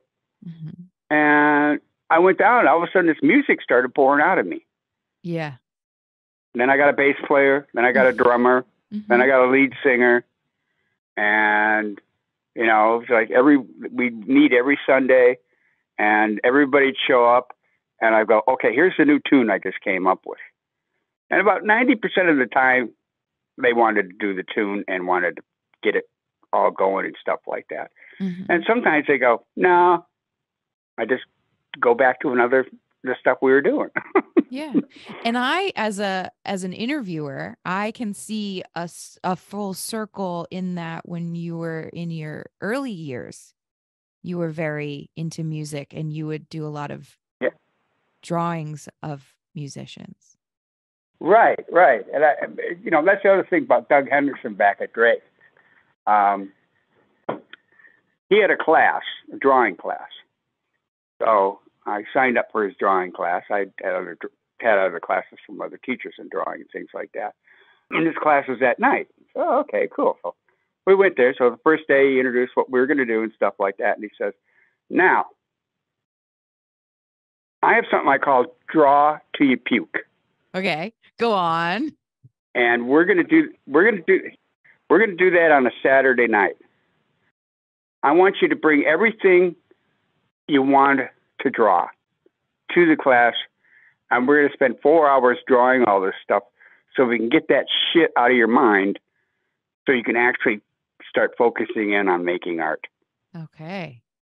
And it was a great idea, and I did that. And, you know, it's like, yeah, I've already done all this stuff, and I've already done all that stuff. And it did. It got the crap out of my mind. And like I said, it's a liberal arts school. They're trying to teach you how to think. Mm-hmm. You know, sometimes like with Wayne's classes, somebody'd come in, first-time student, they say, yeah, I want to make a bust of my mother. She's dying. And I'm like, well, have fun. Well, can't you show me how to do it? No. Yeah, and their expectations are wrong, where you're locked into something and your mind's closed off to what it should really be seeing. Yeah. We had that so my degrees in my academic degrees are actually in metalsmithing and jewelry making. And so I saw that a lot in that people would want to make something from the Lord of the Rings. They'd want to make something like a copy of a prop, basically. And so mostly just in the intro classes and stuff. But that was always, because then when I was a graduate student, I taught the intro classes. And so having to try and coerce people to get away from copying something that another artistic person already, it's like somebody already made that. We want to. Right. Well, the thing that's where the cleverness of coming up with the assignment is. Yeah. To force them to grow. So if you want to make that Lord of the Rings thing, great. Have a good time. Yeah. But here's our first assignment, and here's the concept. I've laid out the concept. You don't tell them what to do. You lay out a concept. I'd like you to work with X amount of elements or things or something along this idea that you make sure it's not stretching itself into movie art or sword art or anything else like that. And hopefully that starts opening that mind and say, in the meantime, if you wish to dabble in that other thing, go ahead and do it. Just make sure you have my assignment done on this date. Yeah, exactly. Yeah. Right. So let's see. Let's get back to you though, because I feel like I keep finding ways to make this about me, but let's see. So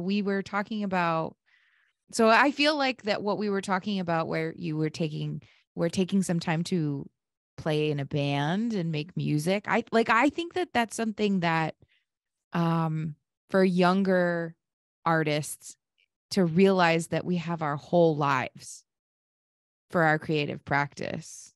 Well, you really do. And, the vast amount of people who go to school for art are going to struggle to make a living at it. Yeah. Or they're going to have to come up with some kitschy kind of an object to sell at some fair or something like that. And so, Yeah, like a bread and butter. yeah. And so, the way I approached it, because I wasn't teaching, Mm-hmm. is that I would take a challenging job if it was offered. I made three-dimensional billboards for about, on and off for about 4 or 5 years. Mm-hmm. I mean, these things are 120 feet long, 30 feet high, and you're making these three-dimensional crazy objects. It's not art, but the objects and materials I had to use was like opened other doors to how I could make patterns, what materials I could use, Yeah. all that, and it paid really well. Mm-hmm. There was another thing. I had a friend who had a remodeling company. Every once in a while, he needed some help with a kitchen or a bathroom or an addition.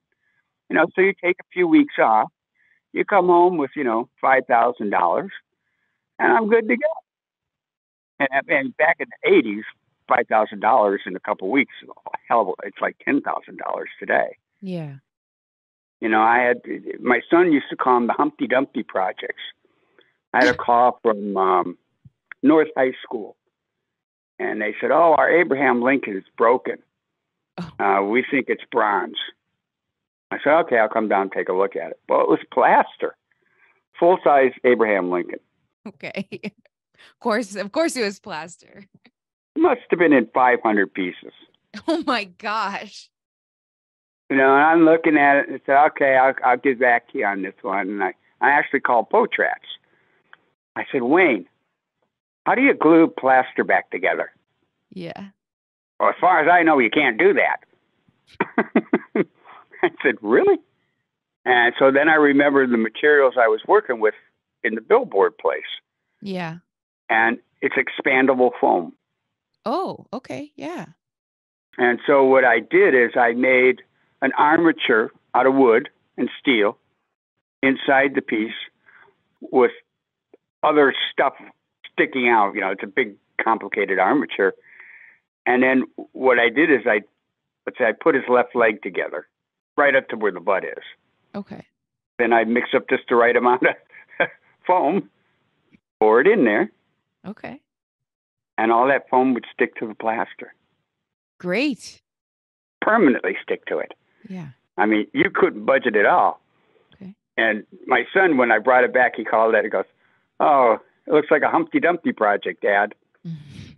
So, but I ended up putting this whole thing together and getting the paint to look like it was from because this thing was from like 1910. Yeah. Okay. But put it all back together. But I mean, that paid a boatload of money. But once again, it's a challenge. Yeah. Now, how do I do this? That Wayne says you can't do this, so let's see if I can figure it out. And well, then you figured it out. Okay, I figured that one out. But I had several projects that people would call me, and they were just the oddest things, and I'd take them because they were challenging. Mm-hmm. And I think the reason I never had a full-time job is I get bored. If I took a job at some company, I might like it for 2 weeks, but by the time 2 months is done, I'm not even interested in showing up. Mm-hmm. Yeah. Because there's no challenge to the job. Because you've lived through that honeymoon period, right? Right. I already figured everything out, so now everything's just blah blah blah the same. So that because of that's built into my personality. So I say that's why I haven't had I haven't been hired by anybody on a permanent basis in 40 plus years. And I just go and things come and I get calls. Yeah. It's like, "Oh, I do special insurance projects. I've been looking for somebody who could fix a cast iron sculpture for 2.5 years." And I told him my address, and he goes, "My office is less than a mile from your house, and I've been looking for 2.5 years." But I mean, that project paid. It took me, I think I spent less than 10 hours putting it all back together. It was a big, huge column for a place out in an expensive neighborhood. Mm-hmm. And I spent 10 hours and I got $12,000 to do it. Wow. Yeah. That's pretty good. But it's specialized work. I mean, it took them that long to find you. Well, I mean, and that's what kind of justified it. You know, there's the old joke about when somebody knows what they're doing. It's like it kind of goes, oh, this furnace broke at this factory. And I need to get the furnace up and running again because it's the middle of winter. And I said, we've called everybody, and they all say we have to tear it out. It's going to cost us $2 million to put a new one in, stuff like that. And your name came up. And they said, you're retired, but you know how to fix it. And he says, well, why don't I come out and take a look at it? If I fix it, it's going to be $1 million. I said, fine, we'll pay you the $1 million. So the guy goes out there, pulls out his pipe wrench, goes clink, clink, clink, clink, clink, clink, clink. And he turns the valve halfway. I says, turn it on. Turns on, the furnace works. And of course, the people sitting there, we're not paying you $1 million. You're not paying me for my labor. You're paying me for my experience, type of deal. So, yeah, that's just a longer version of what you had said to me. That's a good one. That's a good story. Or, well, like, that's a good anecdote. Yeah. Because, I mean, it's true. And the more experience we get, the more valuable we are. That's right. And for me, the stranger the projects become, because the word of mouth stuff kind of gets out. Mm-hmm. A lot of times people would call me and say, you know, there's this guy in Minnesota. He does something with a foundry down there, but I don't know the name of the foundry. And then they start calling all the foundries in Minneapolis, and finally they get a hold of Smith, and they say, yeah, I know this guy. Here's his phone number. Or they say, there's this guy that does stuff like that hangs around Smith Foundry. And then they give him Smith Foundry's number, and boom, I get a phone call, and it's just another bizarre project.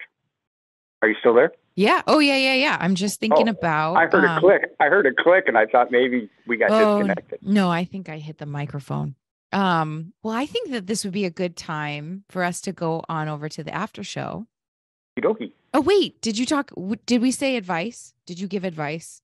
I mean, we already talked about a little bit of advice. My advice is learn your craft. Don't be bullheaded enough not to see when your path diverges. Go down a different path if it looks interesting and explore what's there. You don't have to make art 24/7. You don't have to be an art teacher to make art. You just want to follow your muse to see where it leads you. Keep learning new things, because if you don't learn something every day, you're wasting mankind's time, womankind time. Mm-hmm. That's where you should keep going. And trust yourself, like you said, about playing music. Well, I took about 5 years. I had a ball, but it really got my emotions going. And that once again translated back into the work I started making again. That's all really good advice. And it actually really hit me in the sensitive spot, because I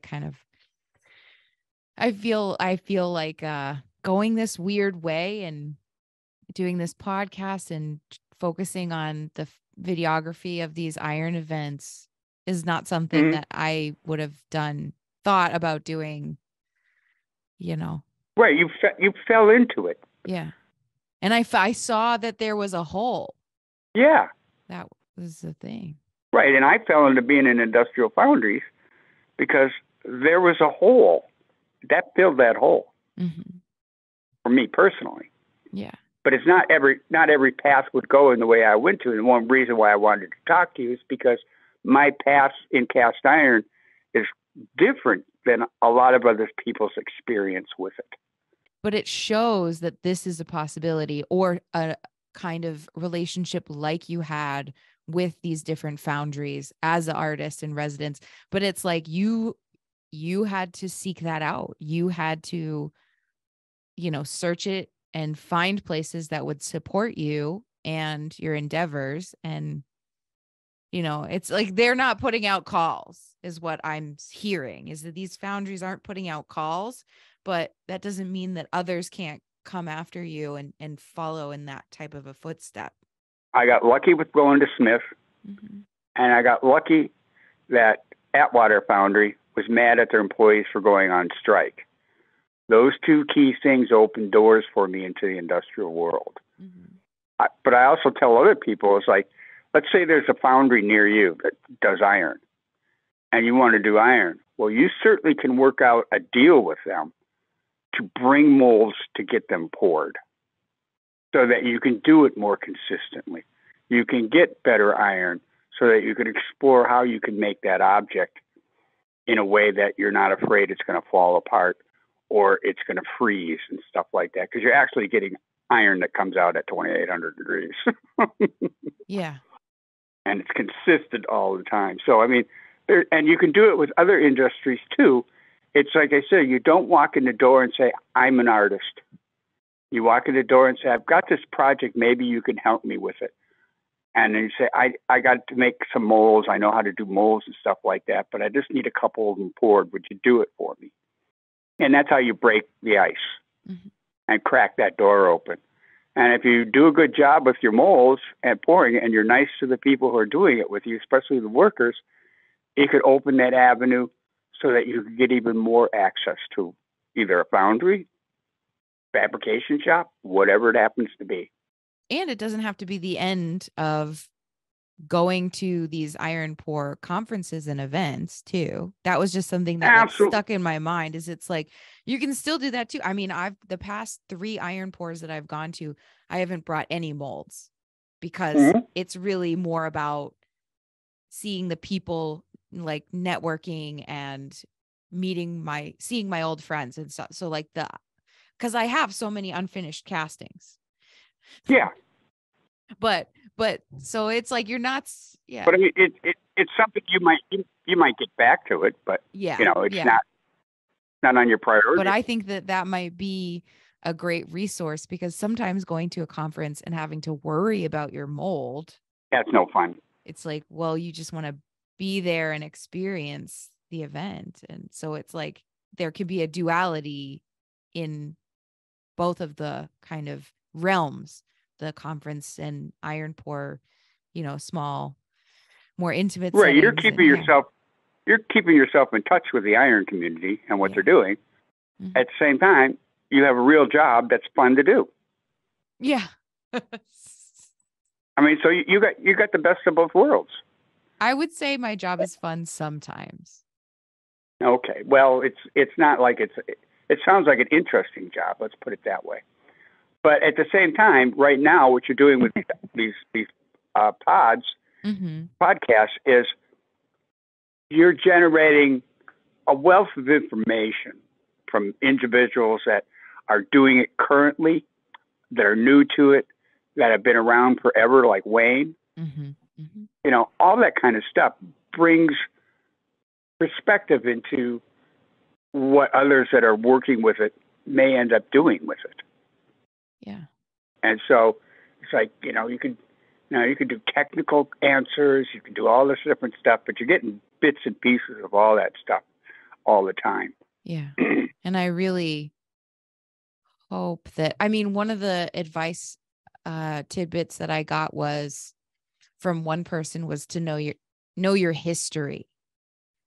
And so this is kind of my way of helping my generation and the generations to come after me, for us to know our history, to be able to hear your stories about the first SLOS conference. That's why I always say I'm the person in the background when it comes to cast iron, because I'm there for the people that I've met and know or get introduced to me, to talk about what I do with it, how I do things with it, or if I can help them and that type of things. I mean, I could help Wayne because he wasn't sure how to make an iron mold that big for his canoe.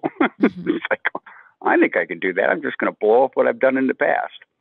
But, as far as, seeing me at a conference or other things like that, none of the new people have seen me. So offering this other path, I thought, could be at least interesting, if not helpful. I think it's definitely been both for me, and I think for everybody. So, well, let's go on over to the after show. Okay. Do you have any, can we tease like any of your favorite stories? Do you have anything that you've been thinking about maybe talking about in the after show? Now, the one story I told you about, we have to bleep it. Oh, well, I'm sure that we'll find something to talk about when we're over there. Yeah. I mean, like any funny stories from iron pours, either early iron pours or like if you've ever seen a furnace fail, or if you like a big mold fail that well, I guess you already told the story about Wayne's canoe, big canoe mold. Well, we were doing a bronze thing. I could talk about that one. Okay. At the Smith Foundry. This is one where Potratz just disappeared from thin air and appeared over about 50 to 100 feet away from us. Oh, okay. And he thought his life was over. Oh, okay. Yeah, I definitely want to hear that story. Okay, so John, I want to officially say thank you so much for letting me interview you, for contacting me and reaching out and letting me know what you had to offer. And it definitely, you showed up with all of that and much more. And I'm inspired hearing your story of how you kind of braved the pathway into these industrial foundries and kind of showed us, especially with the Kohler, because the Kohler foundry is still going. The Kohler foundry residence is still going on. Right. And it's a great thing if you can get into it, because you're there for a limited amount of time, and you can see whether all of a sudden you become introduced to what you can actually do in an industrial foundry. So I'm going to say thank you, and we'll just say goodbye to the public audience for now. Hopefully they come on over to the after show. If they're a member of Patreon, then we're going to keep the conversation going over there. But if you're now, they have to be a member of what? Of Patreon. How do you spell that? Patreon. Oh, and you just type that into your search box So it's just a website that I'm doing an advertisement for you. Oh, you are. Oh.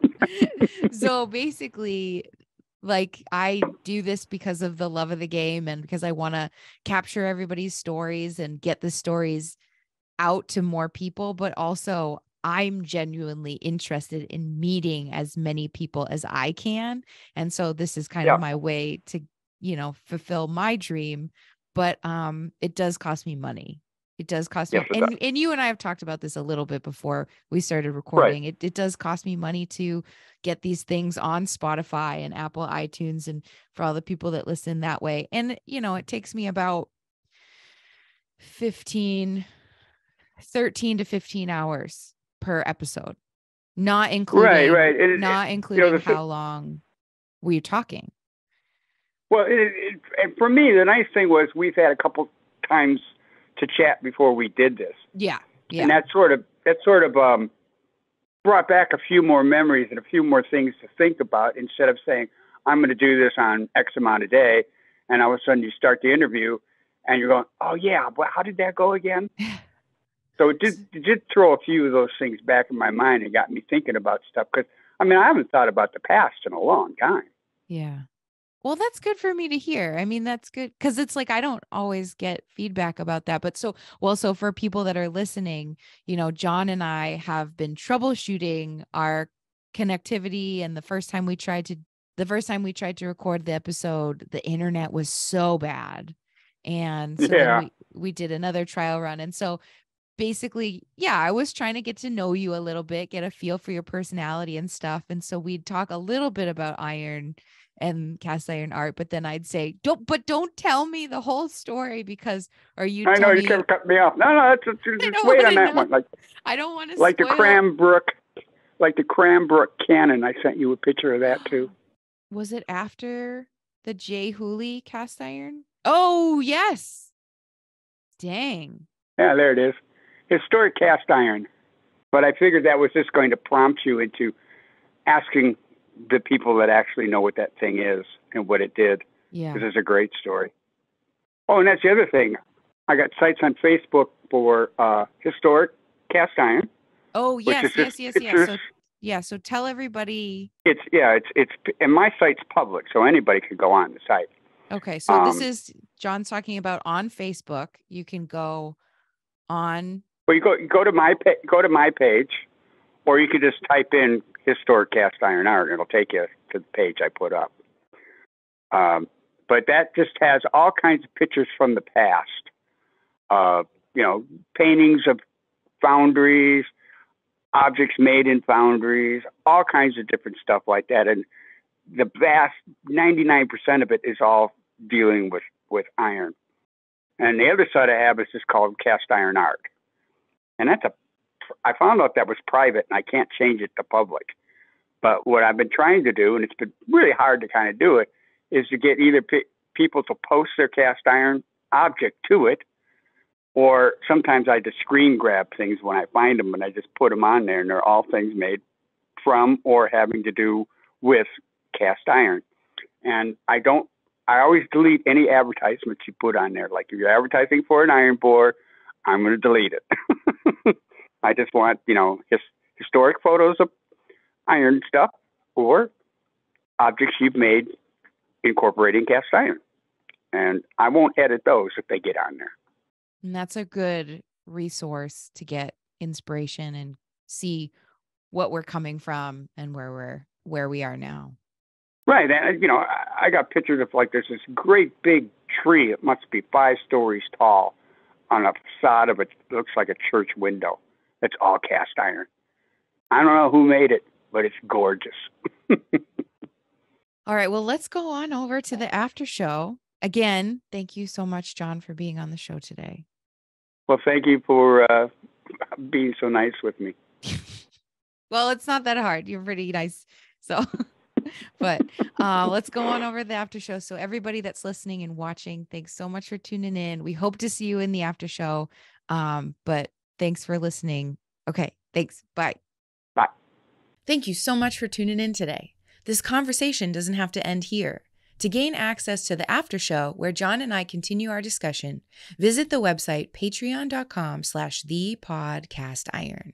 There, supporters at any level get access to the after show recordings from each episode that's ever been published. And so if you don't know, the after show is just an extra 15 to 20 minutes with the show's guest, sometimes more, where we talk a little more candidly and share at least one more story behind the privacy of a paywall. And in the after show from this episode, John tells me a harrowing story of Wayne Potratz and the spilling of a ladle full of bronze, among other interesting stories.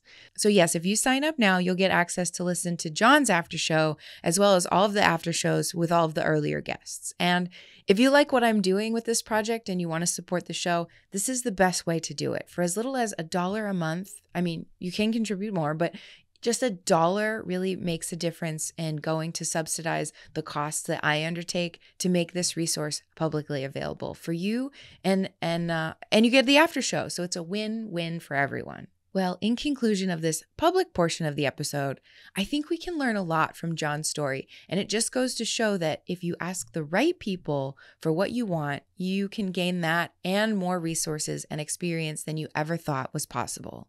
So you might as well just ask. John, thank you so much for sharing your story and so many details of your involvement with iron and foundry work. I truly enjoyed hearing your story and getting to know you through this interview, and I know many of our other community members will as well. The way that you were able to form symbiotic relationships with industrial foundries is very interesting and will be inspirational to the right people when the time comes.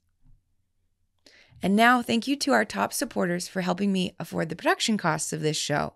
Thank you, Sloss Metal Arts, for doing such a great job hosting the national conference last month. And by extension, thank you to all of the committee members from the NCCC IAP.